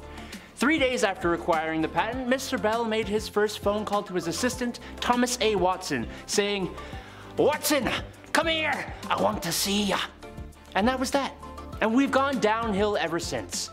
No, I'm just kidding. The telephone is a huge groundbreaking invention, allowing people to communicate across vast distances. But the phone addiction some of us have to deal with now, man, it's rough. Alexander Graham Bell was born in Edinburgh, Scotland, and the whole reason he became interested in the idea of creating the telephone was because of his mother, who was deaf, and his father, Alexander Melville Bell, who was a teacher of elocution, and was famous for the phonetic transcription system he had developed to help the deaf learn to speak, which is really quite sweet, actually. Number 1, the war to end all wars. Out of all my research about the Victorian era, the start was somewhat muddy. Maybe because historians don't want to take away from North American or Napoleon history. But the end of the Victorian era was more clear. 1914, the war to end all wars. This was the big one, folks. A mixture of militarism, imperialism, alliances, and a power struggle made for a powder keg that ended up exploding in 1914. Unlike a lot of wars, this one actually changed things. Empires fell while others got stronger. Countries on maps were being redrawn. Others stayed the same. The culture? Well, it changed too. What did it? I'm not sure exactly, but what I do know is that when sitting in a wet, freezing, muddy trench for months on end, well, that's horrible, especially when the only thing you have to look at is a red paste that used to be your comrades. It was not a good time. And it made a lot of folks go a little, a little crazy. Number 10, knocker upper. Alright, sounds a little different than its actual purpose. Hear me out. Alarm clocks, they're not great, right? They suck, no doubt about it. Now take the alarm clock and assign that job to a real life person. What does that look like? What does that sound like, rather? At 6 a.m. That person is called a knocker-upper, a person employed solely to wake up workers at mills and factories on those early morning shifts. Now, going from house to house using a long pole to knock on bedroom windows, that sounds like the best job ever, right? I can't close the list with this one. This is number 10, for sure. It's kind of fun. If you had this job, well, you're probably not alive anymore. I don't know, unless you live in a weird town. The people at the time were a lot friendlier back then than they are now, so, you know, I'm sure the knocker-upper came around today. Be a little different. They'd probably be on World Star the next day. Knocker-uppers back in the day, thank you. Thank you so much for waking me up. I would have lost $14. Thank you. It was a big deal. It was definitely a big deal. Number 9. The Linkerman. Before the introduction of gas lights on the streets of London, if you were traveling alone at night, well, you'd probably get lost. Because, yeah, even London now would get lost, you know what I mean? So that's where a Linkerman would ideally come into play. They'd come in to save your night. What they would do is they would carry with them a torch to help guide your way home. They'd be like, hey, follow me, I know these streets, and then you do it, I guess. It's a little scary. At the end of this impromptu tour, they'd of course expect a little tip from you. Of course, thank you for lighting my path and getting me home. Cheers. Here's 1 nickel. It's actually a lot back then. Here's 1 penny. There we go. They weren't so bad. They were generally pretty helpful in getting you from point A to B, whilst also being able to see 1 foot in front of the other. That doesn't hurt, especially in Victorian London. You get to step on a dirty rat. That'll be gross. It's like a friend walking you home, only you don't know them, and it's the Victorian era, so probably pretty unsafe. 50-50 if you're gonna make it. And their charge was usually 1 farthing or the equivalent of a quarter. The Linkerman, like a lot of the jobs on this list, was actually featured in a lot of art and literature from that era. And there were even a couple famous Linkermen, famous Linkermans, like Lawrence Casey, for example, who was the personal linker boy for the courtesan Betty Careless. Imagine that, your arm must be so strong with that lamp all day. Ooh, it's just like, oh, I can't put it down. Number 8, ghost photography.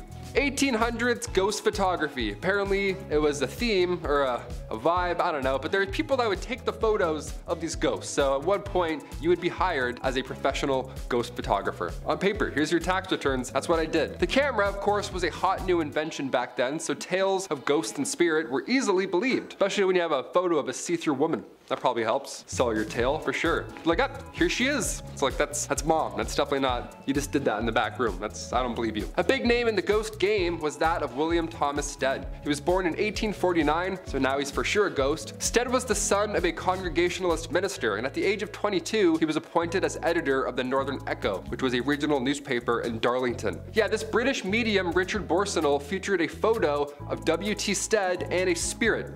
Imagine that. Imagine a day where somebody was awarded the Nobel Peace Prize and they also posed for photo ops with ghosts. Like, can we pick a lane? Science or not? What are we doing here? Number 7, grave designs. Graves, but make them cool, you know? Customize your own pit in the ground. That's fun, that's grim. In the late 1700s, cholera, bacterial infections, pretty much anything floating around your mouth and eyes, it was spreading and it was bad. Not a good thing to ingest. Not an ideal time in history. Many were biting the bullet at this time, of course, being gravely ill. But with this came a dark, new, fun trend. Yeah, here we go. The safety coffin. Yeah, let's make your own coffin, DIY. These coffins, God forbid, you were buried alive, while these safety coffins would allow the dead to rise again. Yeah, some Tony Stark guy in the back's like, if you push this, the body will pop back out and come to life. It's like, really? A lot of these coffins were built with extra comfort on the inside and of course a wire, the safety backup wire. This wire ran through the coffin, through the ground, and attached to a bell on the outside on the ground. So if somebody was walking by and they heard a bell ringing beside a gravestone, first of all, that's haunting, well, they know something's up and they can get them out. But folks would get creative with their safety coffins. They would ask the inventor to make them crazy things, like a man named Robert Robinson from Manchester. He had some odd requests. He passed away in 1791, but he instructed his family and watchmen to open this special door on his coffin after he passed. This special door would reveal a layer of glass. Yeah, so if anybody saw any condensation, well, you know, he's still alive and get him out. Only he wasn't alive. And now we just have the world's scariest exhibit, just a real life dead man. Let's close that back up forever. I don't want a glass coffin, that's disgusting. Number 6, rat catcher. I mean, obviously you know what's gonna happen with the name the rat catcher. It's gonna make a lot of you out there squirm in your seats, and I apologize in advance. Hit that thumbs up, you know, let's even out the energy. Rats in Victorian England, they were a massive problem. They were everywhere. Every nook and cranny of your home probably had a dirty, fat rat just sitting there with its weird teeth looking at you. From the basement to the pipes, everywhere. It was literally it was a big problem. There was even an account of them spilling over from royal parks. So imagine that. So of course there's a problem. So of course where there's a problem, there's now a job, right? Someone's got to do something about it. Rat catchers were pretty famous throughout the Victorian era. I mean, of course, brave souls, and they were highly praised in society, but the job obviously wasn't too glamorous. You'd be going into dark, dirty places where rats would make their homes, and we'd catch them, and you'd often have to kill thousands of rats every single year, and then deal with that. I don't even know how you deal with those bodies. Let's say bones, ew. More often than not, rat catchers would use other animals like dogs and ferrets to help them hunt down the rats. So you have your own little animal posse hunting down other animals. You would feel pretty good. You'd feel like the king of animals almost. Probably not, eh? It's probably a disgusting job. You probably hate it every day. Number 5, matchstick makers. The idea of a lighter wasn't really a big thing back in the Victorian era, obviously. I mean, they definitely existed. The first lighter was invented in 1823, but it wasn't like the ones we have now. Not like those Bics that still don't work. It wasn't a portable thing. The first match was invented in 1805, but it kind of sucked. And the first friction-activated match came around much later in 1826. This one here changed the game for good. They were made with white phosphorus, which is of course extremely toxic. But they didn't have machines to make these matches. No, it was of course done by people, young women. It was only women that had to do this, and in the worst of conditions, of course. And before you ask, no, they didn't understand protective gear. Well, they did a bit, but even so, women didn't get that kind of luxury, right? They didn't get that treatment. These girls would have to eat their lunch at their workstations, meaning they would probably end up ingesting said white phosphorus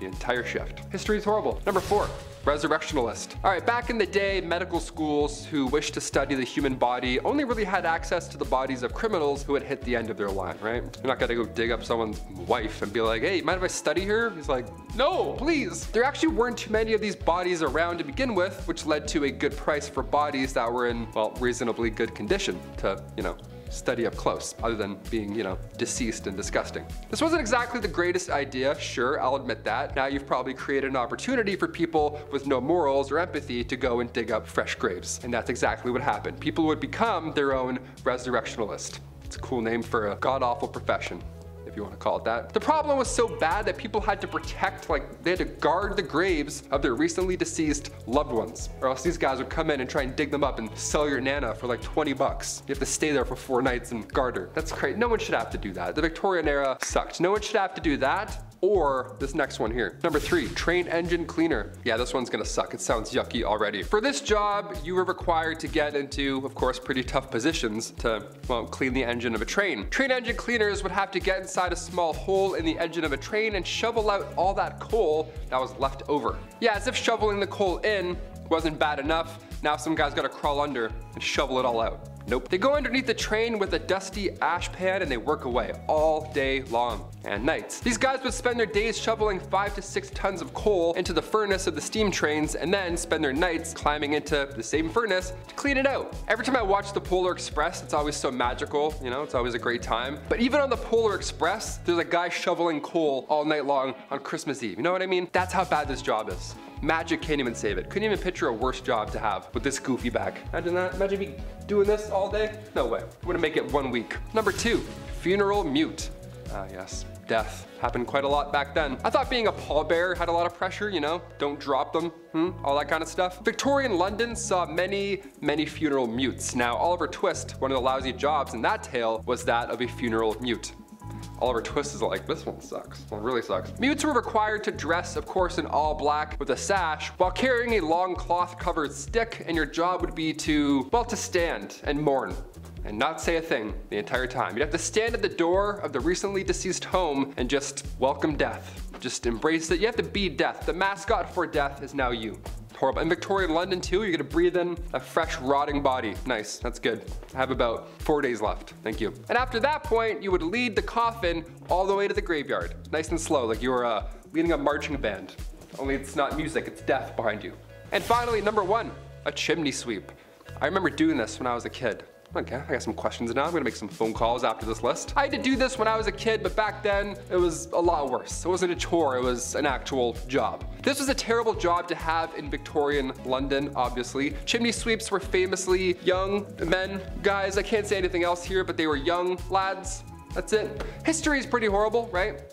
you could fill it in. 1840 was a good year, all things considered, because a law was passed that made it officially illegal for anyone under the age of 21 to climb in and clean a chimney. Nice. I was 18 cleaning my chimney at home. I had no idea. I could have busted out this law and been like, actually, 3 more years, Dad. See ya. Just moonwalk out of there. I'm not cleaning anything. Just the kitchen for now. I'm not using that tiny little brush. Why do all chimney sweeps have a tiny brush? Give them a bigger brush, you know? Number 10, Queen Victoria's passing. Some say it ended the Victorian era, but it actually kind of extended a little while past that. She was the longest reigning queen at the time and a symbol of Great Britain's power. She also wasn't the nicest. She oversaw the conquering of India, which pretty bad. The Special Flower Wars in China, which saw China give 5 of its major cities to the British Empire, including Hong Kong, which kind of an awkward one there too. So yeah, her passing was sad for most, but for others, especially foreign nations, it was a reminder that the brutal overseers are still there and they're probably still gonna rule for another like 70 years. Oof. Number 9, World War I. This is considered to be the end of the Victorian era, and it makes sense, especially the first half of the war. It was a mixture of old world versus new world, horses and cavalry swords versus Germans in trenches with large rapid fire blam blams. In Great Britain and of course other European nations, they were foaming at the mouth to attack each other. However, culturally speaking, they were the same since Victoria had passed. Not much had changed. However, after her passing, and of course after the war, big changes, huge changes, so much so that it changed the world and in different ways in different countries. We need a whole list to go over that, but empires fell, America got rich, and they went back fighting shortly 20 years later. It was kind of awkward. Number 8, stiff photographs. For some strange reason, people in the Victoria era were like the grandfathers of all goth kids. Any obsession people have today with the strange and unnatural, well, you can partially thank the Victorians. A good example of their obsession with the weird and oddities is post-mortem photographs. Yikes, yes. Given that photographs were a new and amazing technology, and for the time, yeah, they were, and that people had some less than living relatives lying about, well, it only made sense to capture their memory forever by having their picture taken. Dressed up, prepared, and positioned in many different ways just to bring the mantle by the fireplace together, as what would a home be without the post-mortem photographs of your old Aunt Burge? Am I right or am I right? It's weird, I don't know. Number 7, grave robbing. If ladies of the evening and cold-blooded de-lifing have always been a part of life, then so was grave robbing. The second someone was buried with anything valuable, there's been a creepier person on standby with a shovel. That's just how it goes. Poor Dompe from Zelda. Guy gets a bad rap. This was no different in Victorian times. However, while digging up corpses for baubles and trinkets was certainly done, there was a far more lucrative business, especially for those in the mad scientist business. Sorry. People were paid under the coroner's table to dig up cadavers and retrieve them for doctors and medical professionals to conduct all sorts of freaky deaky stuff. Mostly just to learn, but you can be sure someone got a little weird with it. We always do, we always take it too far. Number 6, Christmas fire. One of the things my mama always taught me was fire safety. My dad taught me how to deal with a bonfire after 10 beer, but well, mom's lesson was safer. Never leave the stove unattended, put candles out when you're done, and know your fire escape plan. You gotta know it, you never know. While this event may seem like a wholesome family fun on the holidays, I get anxiety just thinking about it. In Victorian times, families would play a game at Christmas called Snapdragon. You get a large dish or bowl or cauldron, I guess, large enough for everyone to gather around the table and fill it with a whole bottle of brandy. Then pour in some dates and large raisins. Then ignite said brandy ablaze and try to grab the blue flaming dates without getting burned. Folks, this is a time before modern firefighting techniques, burn medicine, and houses are just really close together. So one good fire could take down a whole block, maybe a city. Not a good idea, don't do this, don't recommend. Look, Mom, I got the flaming raisin. Now the curtains are on fire. Wow! Number 5, the potato famine. Potatoes have been a staple of many cultures' cuisines for centuries, partially because of their ruggedness, easy to grow attitude, and not only filling, but very delicious. Ooh, let me some fries. Good box of hot fries and some salt, baby. Let's go. Well, 1845 Ireland was a wee bit different as a fungus outbreak was taking hold of the mighty potato harvest all over the country, thus creating a large famine that would see 1 million people or more perish in a large famine. Queen Victoria tried to help but was extremely ineffective, and by help, well, I mean the same effort I put into reading books assigned to me in high school. Sorry, Miss Middleton, I used Cliff Notes. I'm sorry, I did. I'm sorry, I love you, Miss Middleton, you're the best. But I read like 10 pages out of the book, so that's gotta count for something, right? Right? Number 4, the Napoleonic Wars. Like World War I, this time can be stretched to include Victorian England. Why is this event so dark? Well, because Napoleon wasn't going to stop. France had recently discovered what freedom was, and sacre bleu, était amazing! And they overthrew their government. Napoleon surprised everyone by being an amazing general. Dude took on multiple nations at once, and won multiple times. It's extremely impressive. However, in a classic case of went to his head, he became the leader of France and declared himself the first consul of France, or emperor in other terms, and started stripping away rights, especially from women, which sucks, like a construction worker who kicks off his boots at 5 p.m. I know you're out there, you just kick them off. Just get rid of them, those boots, they're stinking. He invaded other European nations and was on a path to destruction until the international community put a stop to it. They said no more, dude. Number 3, dirty. It's dirty, innit? Oh, it's dirty. It should be noted that the streets of Victorian London were not clean at all. Maybe the filthiest ever. It was so bad that in 1858 the Great Stink occurred, which basically was all the refuse and filth piling up in the River Thames. Combined with a heat wave in the summer, the issue had literally been mounting for years and now would come to an offensive bubbling over. Oh, that must be awful. The smell was so bad it was making people sick, and people were most likely getting sick from the river from cholera outbreaks. God, that's disgusting. Cholera was more common than you'd like to think. It took some serious engineering and a lot of pumps to fix the sewage issue that was severely outdated. It wasn't fully fixed until 1875. Keep your soap and your hand sanitizer nearby, folks. It's gonna be a little greasy. Number 2, ladies of the evening. Oh yes, the streets of Victorian England were filthy, alright. And if every street corner was a lovely lass furloughing her dress in hopes of luring in a customer, as they say, oh yes, she shan't have to wait long, as this type of business was more common and profitable back then than you'd really like to think. Personally, I don't see why it is illegal, or still is, especially if it becomes regulated. I mean, why not? Let them do what you gotta do. However, it was bad. There was a lot of sickness and bedroom-related sicknesses. It wasn't good. It was horrible. I just fell off the box. Sorry, I'm an idiot. Number 1, Jack the Ripper. Oh. Not much I can say about this guy what YouTube won't let me say, so here we go. The first serial unaliver to do what they do in the pale moonlight. The streets of Victorian London were crowded, dirty, like I said, and oftentimes chaotic, so for a true psychopath like Jack to exist only makes sense. He was kind of a ghost. He was responsible for the passing of several women who worked the streets and, well, they were really violent crimes. We can't show you, but we'll show you a picture of Jack in a cloak or something, maybe in the moonlight or something like that. The worst part is he was never caught, like ever. We never got him. Or he was a she, or he was multiple people. We just don't know. There's many theories, but because of technology at the time and crime solving things, we didn't get him. Number 10, death photography. Has anyone out there looked at really old photos and had that eerie thought that everyone in that photo is dead now? I have. I know it sounds kind of weird, but it's just something that comes to mind sometimes. Back in the Victorian era though, they really had that thought because death photography became a trend at the time. Back then, people were dropping like flies. They dealt with a lot of illnesses like measles, scarlet fever, diphtheria, rubella, typhus, and cholera. Death was all around them, but with the rise of photography, this became a new way of keeping a memento of their loved one who passed away. Before this, they would keep locks of hair and other items from their loved ones, but once they got access to cameras, families started posing with their dead relatives. Literally. Families would often keep the bodies of their dead loved one in the house for days after their passing in order to have that mourning period, but soon they started staging photo shoots with the remains of their relatives, posing them and dressing them up to make it look like they're still alive.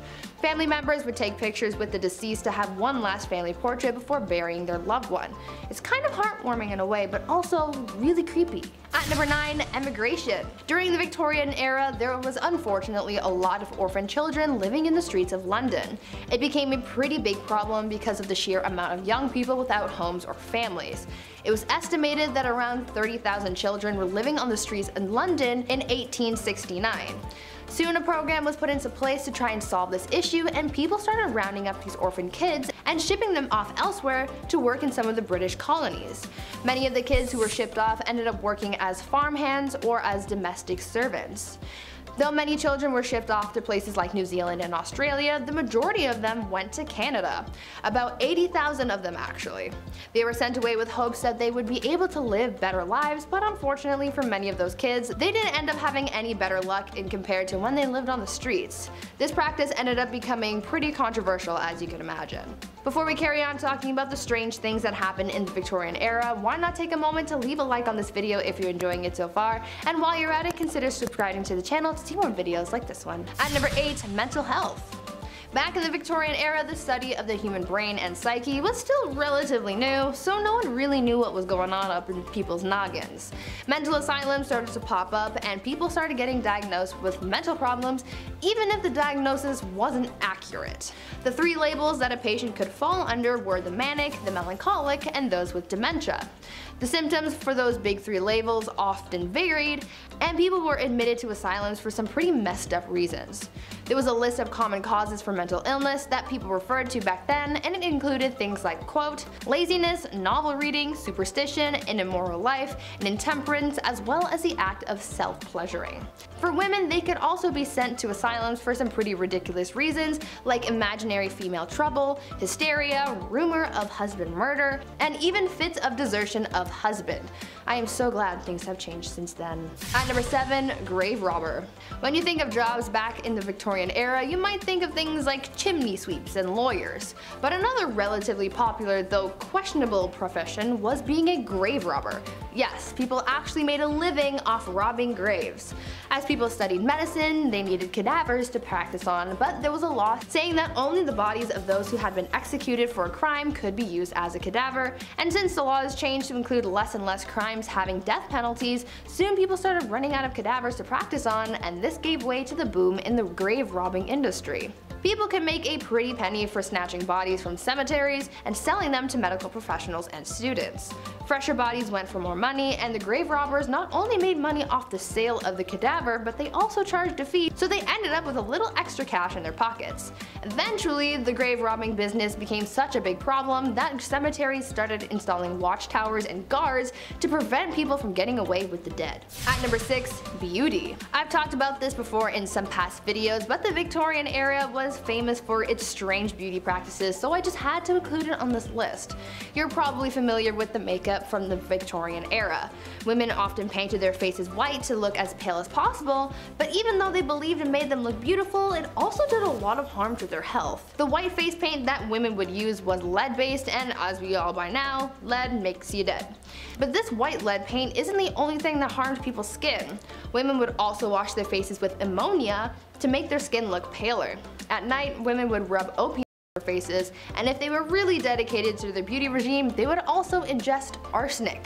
They were literally poisoning themselves in the name of beauty. Women would also use mercury on their eyebrows and eyelashes, and would use lemon juice or belladonna in their eyes, which could cause blindness in some people. Once again, I'm glad things have changed. At number 5, no divorce.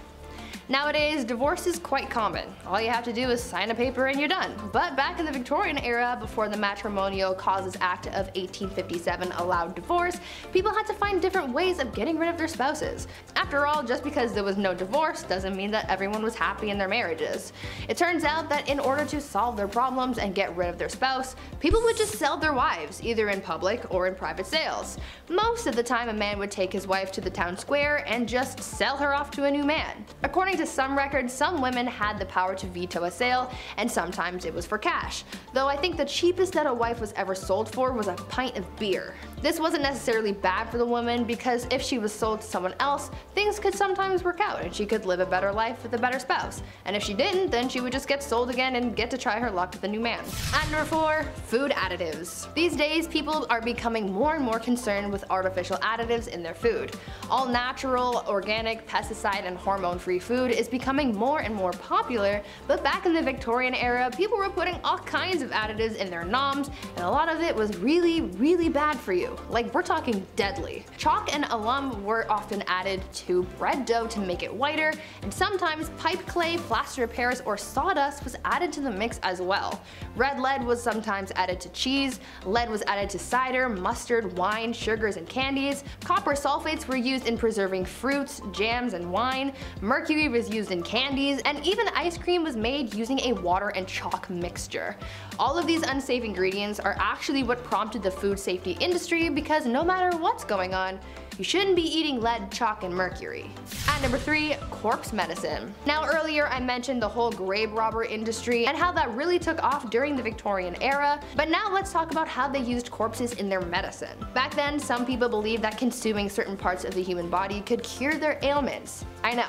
Gross, right? One of the more popular medicines back then was a mixture made with human skull and chocolate, and it was believed to cure apoplexy. Back in the Victorian era, medical texts were published describing what parts of the human body could be used to treat specific ailments.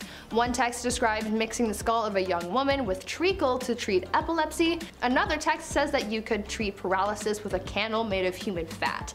Apparently, executioners were linked to this type of medicine as they would, execute someone and then use the remains to become a doctor and treat people's illnesses. Imagine Grey's Anatomy, but with Victorian medicine. Sounds like an interesting thing to watch, but also probably not to experience. At number 2, mummies. Speaking of dead people though, people from the Victorian era were oddly fascinated with mummies. I mean, I can understand the fascination to a certain extent because they're old and cool, but of course, these people just had to be extra weird and take that obsession with mummies to heights that they didn't need to be. People used ground up mummies to make paint. Pieces of mummies were sold in jars, and they were even used in advertising. One candy shop put a mummy on display in the store, claiming that it was the daughter of a pharaoh who saved baby Moses. I mean, that's weird, right? I understand that this was all happening as archaeologists were starting to uncover lost treasures and secrets from Egypt, but I mean, a mummy in a candy shop? Seems a little much. And finally at number 1, baby farmers. Now for what I believe is probably the most disturbing thing from the Victorian era, baby farmers. Basically, this was an industry of women who would take unwanted babies and either take care of them, give them to new parents, or unfortunately have them disposed of. One famous case of the darker side of baby farmers comes from a woman named Amelia Dyer. She was known to have charged women a lot of money to take their babies off their hands, but unfortunately the children wouldn't survive Amelia's care. It is believed that Amelia was responsible for the passings of hundreds of babies, making her one of the biggest monsters of the Victorian era. Starting our list off at number 10, the first postage stamp. Nice. Who's the first guy who licked a stamp? Why'd he do it, right? We'll start off with stamp facts. Why not? I know there's a couple pen pals out there that still use snail mail. That's cool. This one's for you. May 1st, 1840, the world's first ever postage stamp was sold, of course, for 1 penny. Pretty cheap, nice, we love it. This sale changed history. Now on the stamp was of course a portrait of one Queen Victoria, world's first ever profile photo for a letter. Here we go, they're like, oh, who is this? Who's this little person here? Of course this caught on. Definitely caught on. More than 70 million letters were sent within the next year. And then that tripled only a few years later. And of course it thrived for 40 years. Do you still use letters? If so, write into us. Write some fan mail. Forget the comments. Write into us with a pen. With your autograph too, where you live. Yeah, no one's doing that anymore. Number 9, Alexander Graham Bell. I have no idea how phones work. I know it's vibrations and signals and I have to do this occasionally to help it out, but scientifically, nothing. I can't wrap my brain around this technology. Still, I'm 28 years old and I have YouTube. Couldn't tell you. If I was sent back in time right now, I wouldn't beat Alexander Graham Bell. I would just watch him and wouldn't change history one bit. Guy's a wizard. On March 7th, 1876, Alexander Graham Bell received a patent on his invention, the telephone, and just 3 days later, he made it work, somehow. The world's first phone call was of course to his assistant, Thomas Watson. Now I'm from the generation that had T9 and I thought that was bad. I also didn't have that, one of these where you have to like go around and around a bunch of times. T9 was way worse than anything. You have to Morse code message all your friends. Ugh, we have it too easy today. Never forget about Alexander Graham Bell. Hit that thumbs up on your smartphone for Alexander Graham Bell. How? How does it work? Hello? Number 8, Queen Victoria's death. You may have heard the phrase, the sun never sets on the British Empire. Sounds very Westeros, doesn't it? Sounds like the British Empire is in an alternate universe or something, I don't know.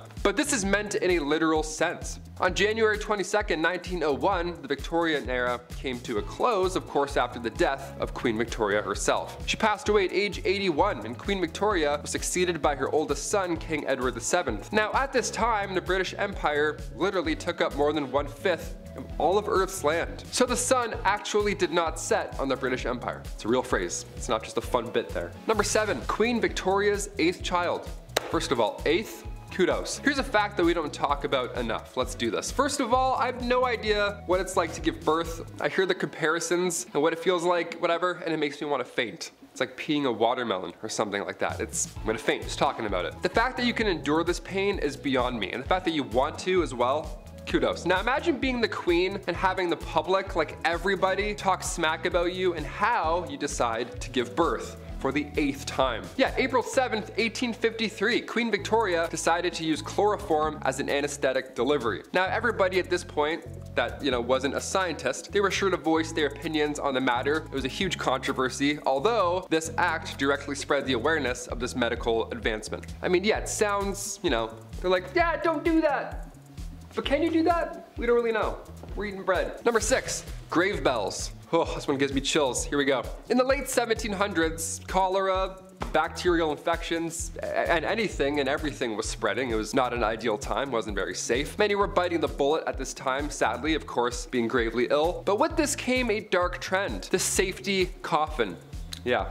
Just a backup coffin. These coffins, Lord forbid you are buried alive, these safety coffins would allow the dead to rise again. Nice, like it's Michael Jackson's Thriller. They would just come out and be like, oh, guess who's back? Back in the Thames, here we go. All these coffins have extra comfort on the inside and a wire. This wire ran through the coffin and then attached to a bell on the outside on the, ground floor. So if a passerby heard it, well, they would know something's up. Folks would get creative with their safety coffins. I mean, they'd personalize it. Like for example, a man named Robert Robinson from Manchester. He passed in 1791, but instructed his family and watchmen to open this special door that would reveal a layer of glass. So that's real haunting to find. Hey, come look at Grandpa. Yeah, he looks good, eh? Patent number 81,437. It was actually granted to Franz Vester in 1868, and it was an improved burial case. Just a glass case with someone who may or may not be alive inside. 50-50. It had an air inlet, a ladder, and of course, a bell. The description of the patent says, if too weak to ascend by the ladder, they can ring the bell, giving the desired alarm for help and thus save themselves from premature death by being buried alive. So now I ask you, if you're walking in a graveyard and you heard a bell ringing, would you just start digging and be like, I think I heard something. I don't know, let's just disrupt this skeleton. Number 5. Gym day. Believe it or not, there were around 200 gyms all across Europe during Victorian times. Dudes were getting shredded. Why not? They're like, hey, we don't have dinner, but might as well just work out. These gyms weren't bright, they weren't open, they weren't well ventilated, motivating, safe, none of those things that you need today. No, Victorian gyms were reserved for the upper class. Yes, of course, grab your pocket watch and your blazer, Ezekiel. We're doing some bench pressing today, I guess. Yeah, grab your monocle, for sure, you're gonna need that. These machines also, they were not ideal to work out. They were designed as antiques first, rather than, their fitness purpose and safety purpose also. Like, half these look like saw traps. There's no way I'm gonna be bending my arm around any of these Victorian devices. Even the machines today at the gym, I'm like, no way, no thank you. Weak gang, here we go. Number 4, beauty patches. Okay, we have to bring back beauty patches ASAP. Imagine like if a rapper had a beauty patch. Nelly had the Band-Aid, but we gotta have like beauty patches. We gotta like, mix it up a bit. Bring back the facial feature game. These patches came in all shapes and sizes, of course, in the Victorian era. Even in this portrait from 1755, Joshua Reynolds painted Charles, the 9th Lord Cathcart, rocking a large beauty patch. That looks amazing. He does look like Nelly, honestly. He has like that motivational, like rapper kind of like, he's in charge, and you can tell from the beauty patch. Like that's a lord right there with that one of those. Take it off, no lord. Put it back on, lord. The reason for these patches back then, and sometimes having more than one, is because they were commonly used to cover up smallpox scars. They were made out of silk, velvet, and they were applied with glue. So pick a spot and commit. It's gonna be there all day. These patches were dark black and they were meant to make your pale skin pop. Of course, pale skin back then made everyone faint. Pale skin and long shoes, everyone was losing their minds. The position of these patches could also determine your political allegiance. How funny is that? Historian Joseph Addison took note of these positions when he observed two parties from the 1800s. Now, one party had patches on the right side and the other had the opposite. It's pretty amazing. It's a pretty easy way to flip jerseys, right? The other team starts winning, you're like, you know what? Check it out. Now I'm on this side. Prove it. Number 3, chimney sweep. Terrible jobs, here we go. I remember when I was younger, I had to sweep the chimney in the house, and I loved it. I thought it was cool. I thought it was like a little safety, like secret room. I don't know. It wasn't safe at all, actually. It was just a dirty room. Had a little broom too. I always loved using that little broom. Little tiny sweeps, one at a time. Little tiny bag to go along with it. So gentle. This was a terrible job to have in Victorian London, obviously. Chimney sweeps were famously young as well. I can't say anything else there, but these guys were young lads. History is horrible. Maybe that's why I was doing it, right? Because I could fit inside of the thing. That makes sense. 1840 was a good year, all things considered. A law was passed that made it illegal for anybody under the age of 21 to climb in and clean a chimney. I was 18 cleaning my chimney. I had no idea. I could have used this great law and got out of the whole chore. Shame. Number 2, Jack the Ripper. Unidentified to this day. Who is he? How did he get away with it? And also, when are we gonna see a Netflix documentary on this guy? We have everybody else in this multiverse of killers. Where's this guy? Gonna complete the image. Well, it's because we didn't find him. Jack the Ripper was active in the East London neighborhoods primarily, and sadly, he would target sex workers at the time. He famously took the lives of 5 women from August to November of 1888, and they were believed to have been connected to Jack the Ripper, although some sources claim that he was active until 1891. It's hard to tell who's who and who's doing what. Again, this is also so long ago. There's no cameras. Hard to catch someone. Many believe Jack the Ripper had some anatomical knowledge due to the way that he left his victims as well, which is creepy. While there were some suspects, including a member of the British royal family, believe it or not, Jack the Ripper was never identified, so. Yeah, that sucks, really. We gotta find him. Can't, but we gotta. And finally, number 1, mudlarks. Yeah, we'll get dirty for this last one here, why not? Victorian London around the 1840s, it was a bit of a mess. Everyone was sick, a lot of sore throats, to say the least. The jobs that were available, they sucked. They certainly didn't help you, survive. The jobs that were available had you catching rats and crawling into sewers. One of the worst jobs to have was that of a mudlark. Now, as the name hints towards, a mudlark involved getting in deep in the mud and muck that would build up alongside the Thames River. Yeah, that dirty river back then. They're like, yeah, just go through the lining of that. See what's in there. Ugh. This one was reserved, again, for the younger folk with, the patellas that still worked, digging in the mud, of course. Can't have an old guy in there. He's not gonna come back out. It was like working in quicksand. It was horrible. It was exhausting. Not to mention the chances of being whisked away by the river at any given moment. Yeah, it sucked. All for the slim chance of finding a pocket watch or some driftwood, rags, something, anything really worth your troubles. Number 10, train engine cleaner. Ever wanted to get inside a small hole in the engine of a train and shovel out the coal that was left in there? Ever wanted to go underneath a train where you can't fully stand up in the middle of the night and rake out a dusty ash pan, getting all kinds of ash and stuff in your mouth? Perfect!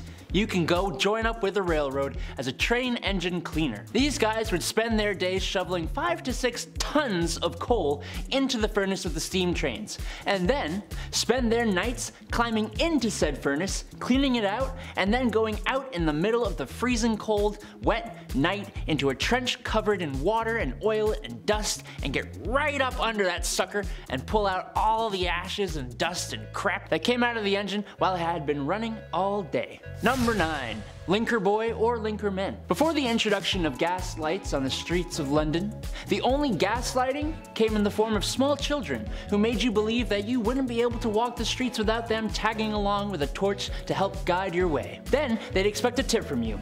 Oh, rascals. They weren't so bad.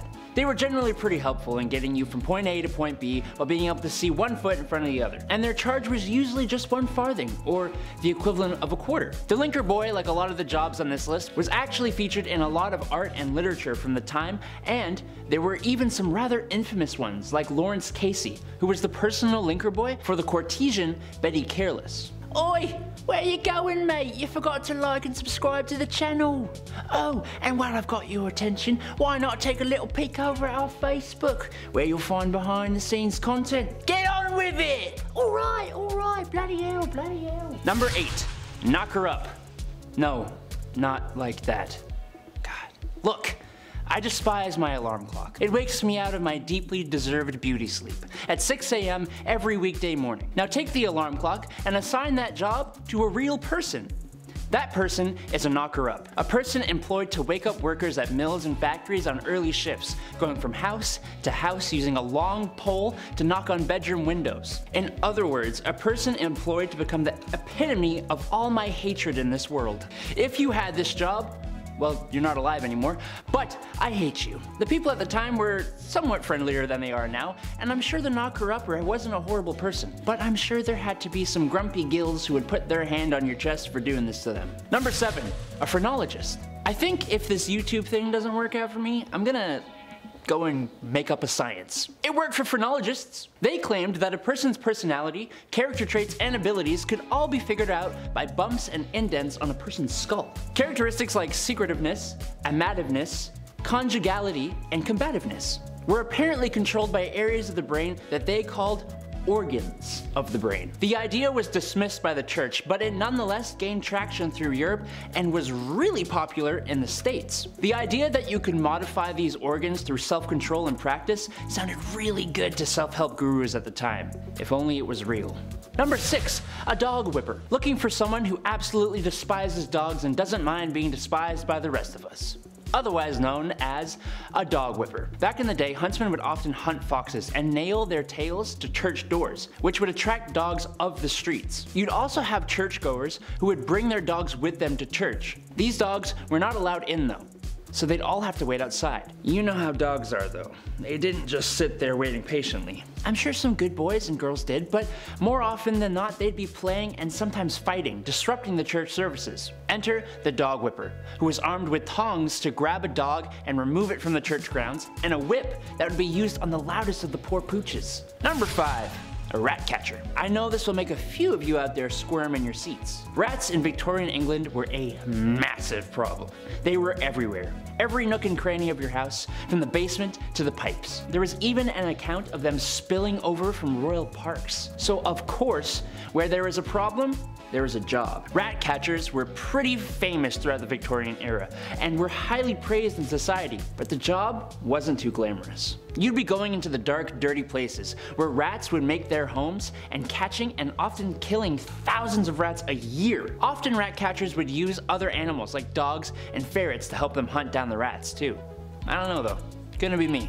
Number 4, an upright worker. Upright workers, otherwise known as chimney sweeps, actually started off being children as young as the age of 4. The smaller size of the little kiddos was perfect for fitting inside and climbing up and down chimneys. The little suckers would rub their elbows and knees up against the brick of the chimney so much that they would be scraped raw before callousing. Isn't that lovely? No, it's not. It's horrible. Some children were deliberately underfed to keep them small enough to do the job. Some of them would get permanent lung damage from the dust and smut and smoke from the chimney. Some kids even got stuck in the chimneys. Thank the Lord they eventually passed a law that would make it illegal for anyone under the age of 21 to be a chimney sweep. But even then, 'tis not a profession many would like to have. Number 3, matchstick makers. The idea of a lighter wasn't really a big thing in the Victorian era. They definitely existed, as the first one was invented in 1823, but it was not exactly a portable thing. So matches were your match. The first match was invented in 1805, but it sucked. The first friction-activated match came about in 1826, and they were made with white phosphorus, which is extremely toxic. But they didn't have machines to make these matches. No, it was actually mainly done by teenage girls. And in the worst of conditions too. Forget protective gear. Oh, you want to take your lunch break away from the highly toxic white phosphorus? Oh no. That's right. These girls would have to eat their lunch at their workstations, meaning they would end up ingesting the white phosphorus.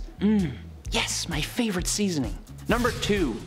Resurrectionists. Back in the day, medical schools who wished to study the human body only really had access to the bodies of criminals who had hit the end of the line. There actually weren't too many of these bodies around, which led to a good price for bodies that were in reasonably good condition. other than being deceased. This wasn't exactly the greatest idea, as now you've created an opportunity for people with no morals or empathy to go and dig up fresh graves, becoming resurrectionists. A cool name for an absolutely god-awful profession, if you could call it that. The problem was bad enough that people would actually guard the graves of their recently deceased loved ones. No one should have to do that. Number 1, Night Soil Man. Alright, if you need me, I'll be depositing my night soil over in the toilet. Poop. Night soil is poop. And the night soilman? Well, you see, before we had real sewer systems, the night soil you deposited at home would go into a lovely hole in the ground. As you can imagine, these would tend to fill up over time, and that's when you have your night soilman come in. Yes, his job was to clear out the poop deposits from houses and cart it away in the middle of the night so nobody in polite society would have to see it. But they were always in business, so that makes the job a little less crappy. Kicking off the list at number 10, a lot of hair. To kick off this wild part 2, I had to include the tale of the woman who ate her own hair. Why did she do it? What happened? How much hair? Well, let's find out. All the questions about to be answered. The Liverpool Daily Post back in 1869 got the attention of those passerbyers with this one. A 30-year-old passed away in the village of Lincolnshire. That's not too far off from the average life expectancy of the 1800s, but this case was a little odd. Something was off about it. So doctors asked the family if they could carry out a post-mortem, and lo and behold, a 2-pound solid chunk of hair was sitting in her stomach. It caused ulcerations of the stomach and ultimately caused her death. What a horrible way to go out. The woman's sister didn't know that over the last dozen years or so, she had been casually eating her own hair. Just one piece every now and then. Ultimately, it added up. If you know anybody that's eating their own hair, pass this on. Send them this video. This sounds rather uncomfortable. Number 9, cat attack. If I have to pick, I would say I'm 100% a dog guy. Cats are cool, don't get me wrong, but this next story freaks me out a bit. Also, I had a cat once and I pulled its tail on it. Hissed at me and scratched me and scared the life out of me. So, dogs for sure. Back in 1870, a rich woman had put her time, energy, and resources into cat breeding. What a fun little hobby and lifestyle. She had tons of cats, she loved them all equally, and they loved her. I'm allergic also, so this story is my nightmare on a level. But it does sound like a cute time, I'll admit, that's a nice way. Especially like in the Victorian era, what a lovely little pocket of fun. 1800s, a lot of candles, everything being extremely flammable, disaster hit often in Victorian times. And in 1870, a fire broke out of this young woman's home, and the cats were sadly trapped in the house. They made it out alive, but by the time they made it out, the 2 maids that had kicked the door open to rescue them, they had gone full primal. The cats just attacked them and it was all bad. The fire in the house had obviously scared them, so when the doors were open, these 2 maids were both attacked by them at full force, essentially, all of these cats. Like, what a horrible thank you for saving all of their lives, you know what I mean? Number 8, quick divorce. Let's just say the love thing isn't working out, okay? It happens, people change, but now what? Say it's the Victorian era, but divorce in England isn't allowed until 1857, and it's 1856. So now what are we gonna do? Well, considering what list we're on and which part it is, it's pretty wildly unfair. If you were the wife, you were getting sold in this scenario. How horrible is that? Wife sellers, they were a thing. That was a legitimate business. How horrible. Yeah, you were getting sold if you were the wife. How horrible is that? Wife sellers was a legitimate business. There were auctions. Public auctions would be done. You would watch people bid on marrying your wife. At like noon, middle of the day, people are walking by like, oh, do I have any change? Hang on.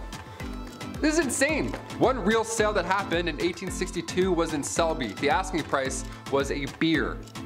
The asking price for this person's wife was 1 pint. Sold, just like that. That's crazy. Sold, drank, now I'm married. That's insane. Other times, most of the time, it was a rather expensive exchange. I feel like there are plenty of cases where this would honestly be the ideal scenario. Just get it done in one day, whatever. Peace. See you again. Bye. You're the worst. Number 7, the Great Famine. We're gonna lean out of wife selling for a hot minute and include the boys for this one. Yeah, come on back in, you're all guilty. The Great Famine took out everybody, not just Victorian women, of course. Back in 1845, potato crop that a lot of the Irish population was relying on was no longer available all of a sudden. A group of microorganisms just wiped them out, just like that, and in result, around 1 million folks died or had to leave. It was draconian law and British ruling that made the exported food hard to reach people that really needed it. So this famine led to Irish independence and anti-union movements. Little fun bit of history I had to include on this one. Number 6, the Brooklyn Theater Stampede.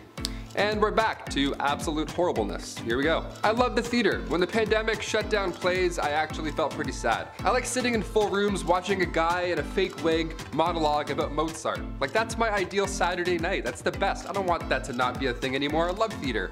But today, we have an obnoxious amount of distractions that can take you out of the experience. Guy's texting, fighting his ex-girlfriend 2 rows ahead of me. I'm trying to watch Joseph in the amazing Technicolor Dreamcoat. And I'm like, man, it's not the same anymore. Theater's not the same anymore. Turn off your phone. Throw a tomato at him. It can be distracting. Exit signs can also be pretty distracting. But we need them. We definitely need them. Because in 1876, the Brooklyn Theater caught fire after a single lantern fell over on stage during a performance. This was 1876. Everybody was wearing flammable attire. There aren't emergency exits yet. A fire marshal hadn't come in and counted heads at this point, so it was a disaster. 278 people lost their lives. A monument was put up after the incident. It shook the town. It was absolutely horrible. I read about this and I was like, that's horrible. We got included in. This is a horrible list. Number 5, the hobble skirt. Yeah, so when people can't get out of burning theaters, it's stuff like this to blame. Just from this 1910 headline alone, I'm glad we don't have hobble skirts anymore. The June 12, 1910 headline reads, "The hobble skirt is the latest freak in women's fashions." The latest freak. Skirts that are so tight around the ankle that locomotion is seriously impeded and speed is impossible. Nice. I'll take 2, debit. Doesn't that sound like a bad time? Why would anyone want this? Sounds like you're gonna be late for everything. French designer Paul Poirier made these to free the bust, to free the, have a lot of room in here, whilst shackling the legs. So you in turn you can't move. Just what you need to move around uneven stone roads, I guess. Love the practicality on this one, Paul, thanks. Despite how ridiculous and unsafe the hobble skirt looks and acts, only the wealthy could afford such a thing. Shoot! Oh man, must be nice. I'll just be over here wearing jeans like an idiot. Middle and lower class women wore skirts with slits or buttons so they could, actually walk around. Yeah, what fools. Oh, sorry, you want a button? I don't speak broke, sweetie.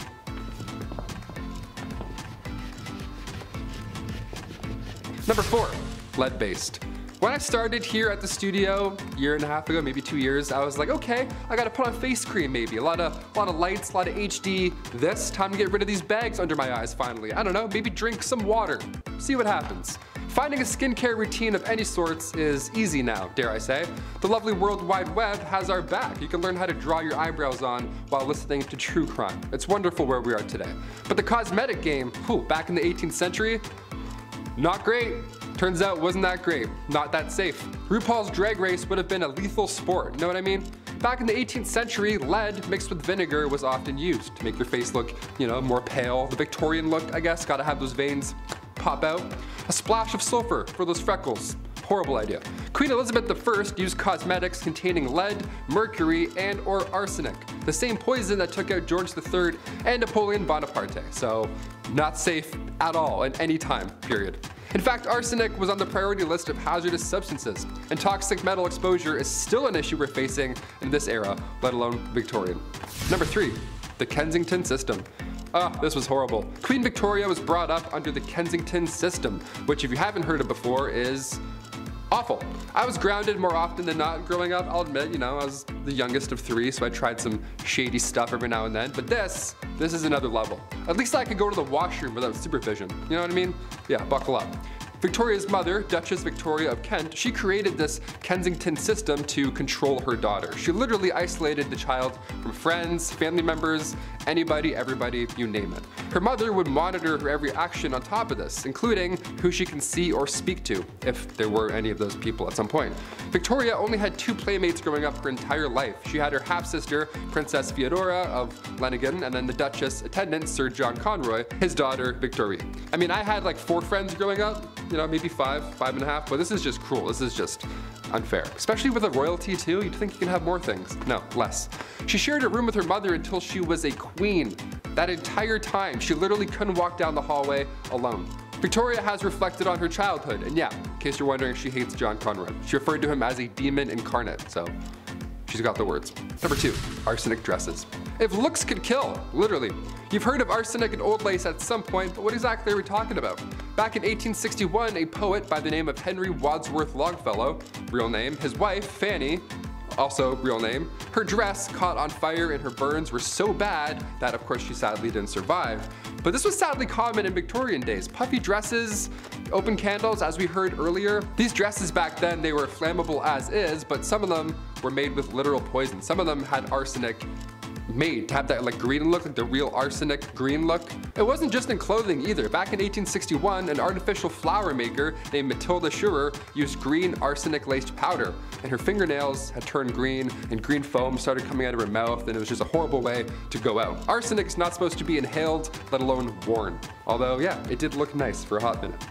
Not worth it. And finally, number 1, Queen Victoria's threats.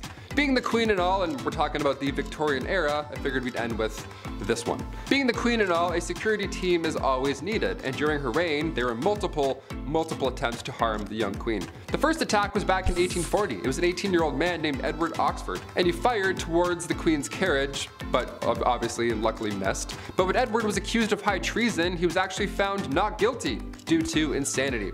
Then a couple years later, in 1842, it happened again. This time 2 men fired at her. They were found guilty. In 1849, her carriage was attacked by William Hamilton. In 1850, as the carriage was passing the gates of Buckingham Palace, Robert Pate, a retired soldier, ran up and hit her with his cane. Victoria was okay, thankfully, but of course, she was shook. Then again in 1842, 1849, and 1872, attempt after attempt. But then things got a little worse. If you haven't heard of Boy Jones or anything that happened here, I saved it for last because it's extremely unsettling. A teenager stalked the queen back in 1838 until 1841.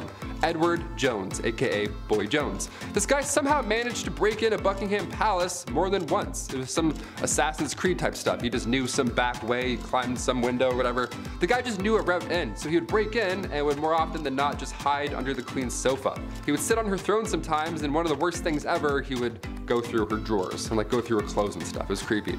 He would steal her clothes until eventually and thankfully he got caught. Of all the things you can do, of all the crimes you want to commit in the Victorian era, you're gonna go hide under a couch for 5 years?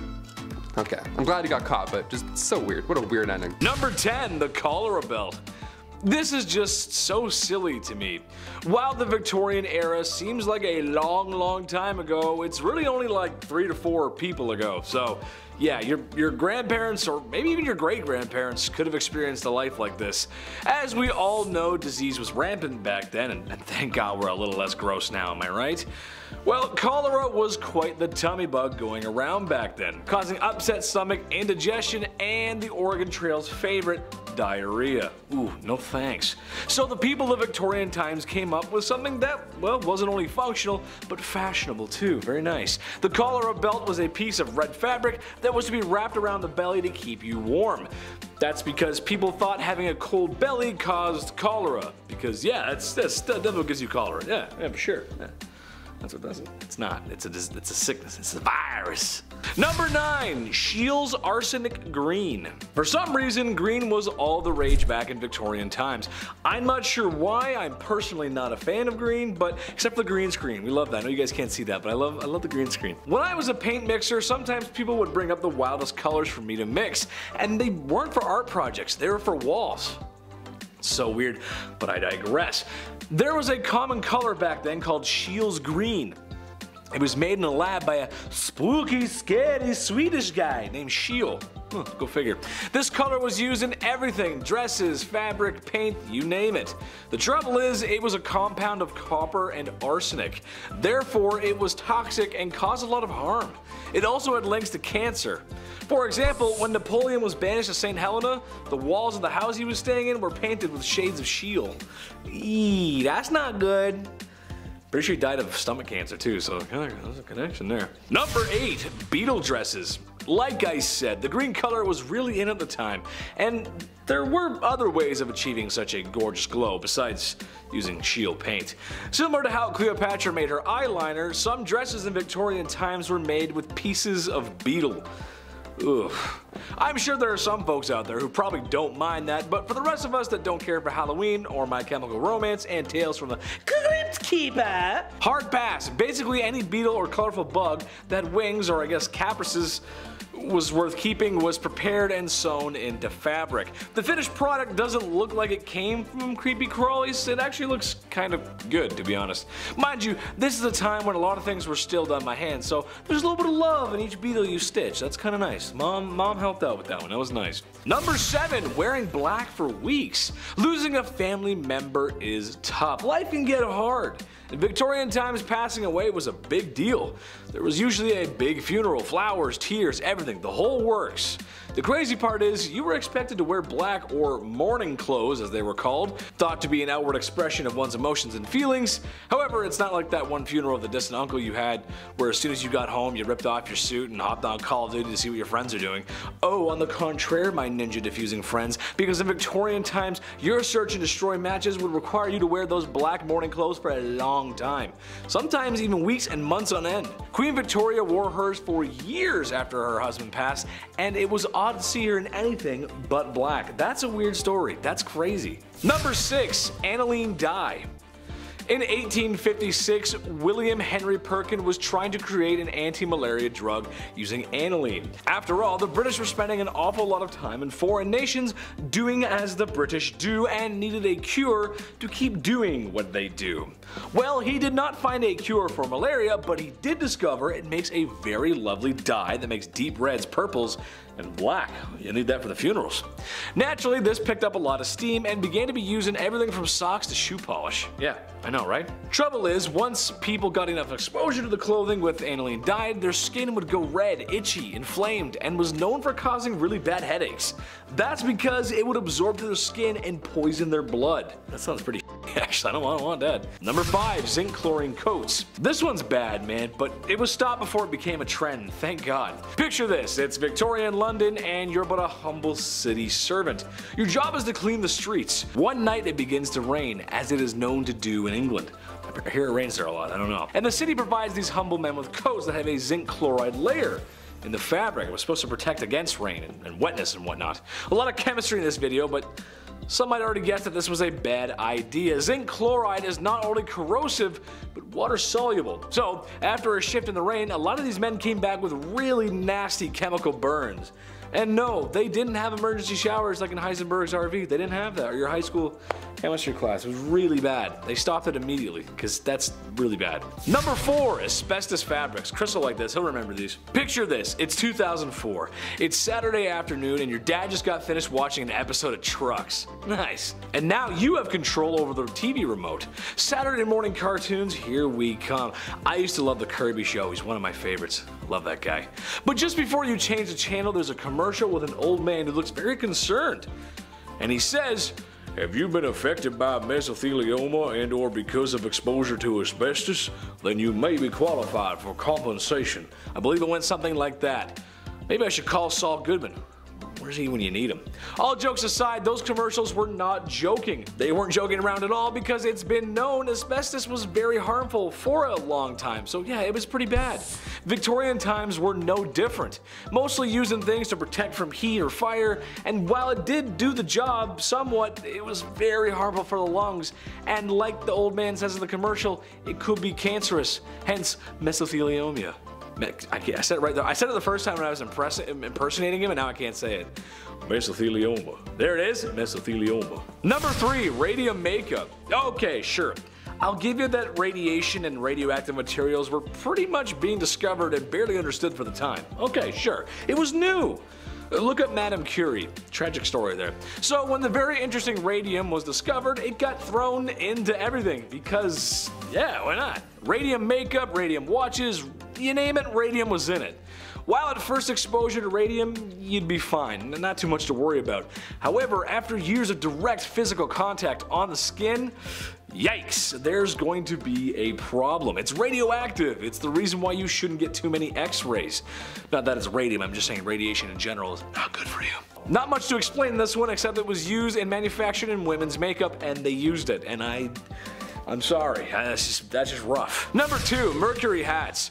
Mercury was nothing new in the medical field in Victorian times. It had been used in ancient China for a long time before that. And yes, it was poisonous. It was harmful to you. However, in Victorian times, some hats included mercury in their production process. Now, why is that so bad? Well, because mercury makes you go insane. Hence why they called it Mad Hatter's disease. I could not think of a worse name for a disease.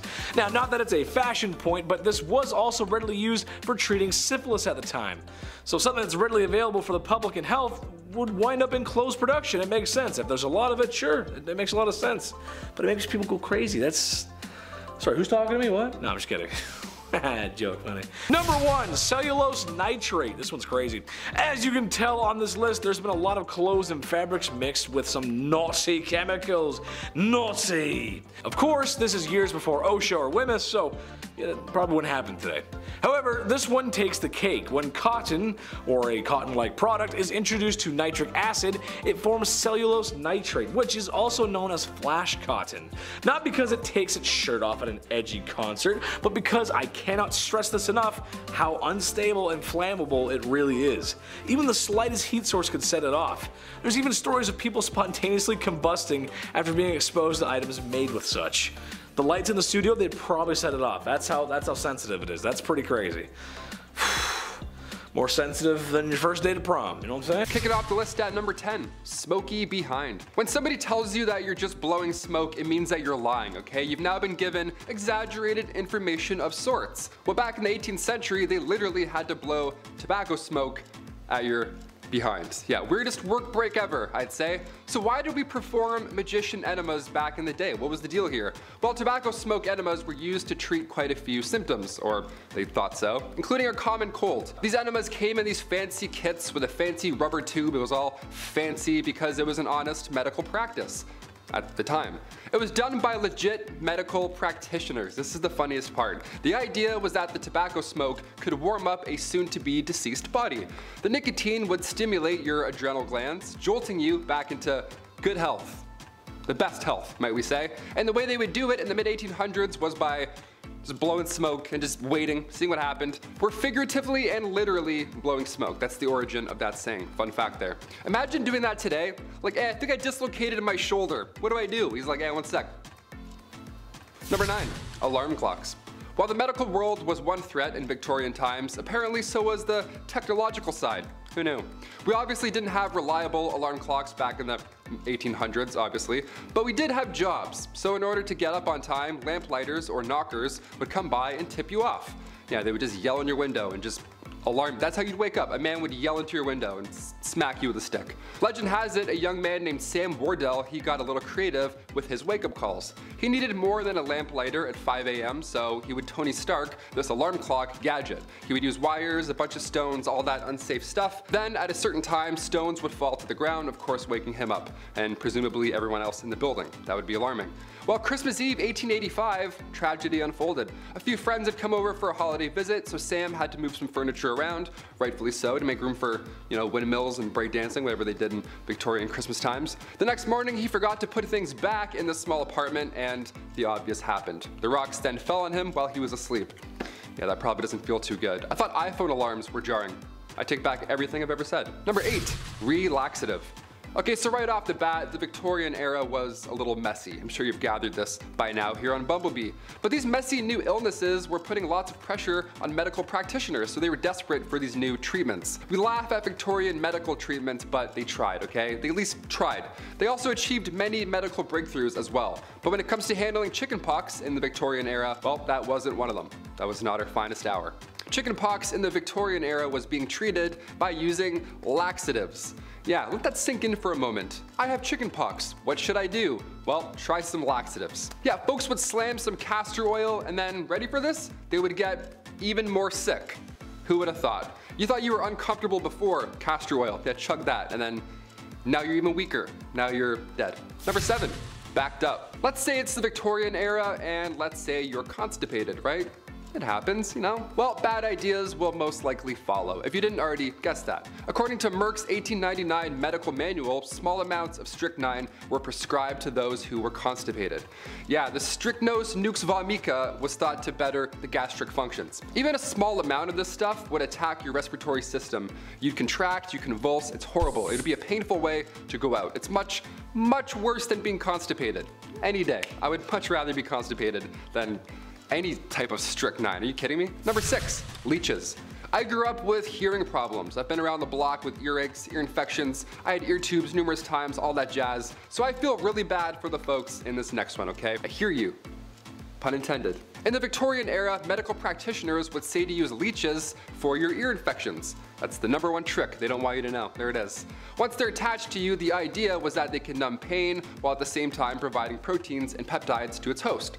So on paper, again, the idea made sense, but the science didn't quite follow, did it?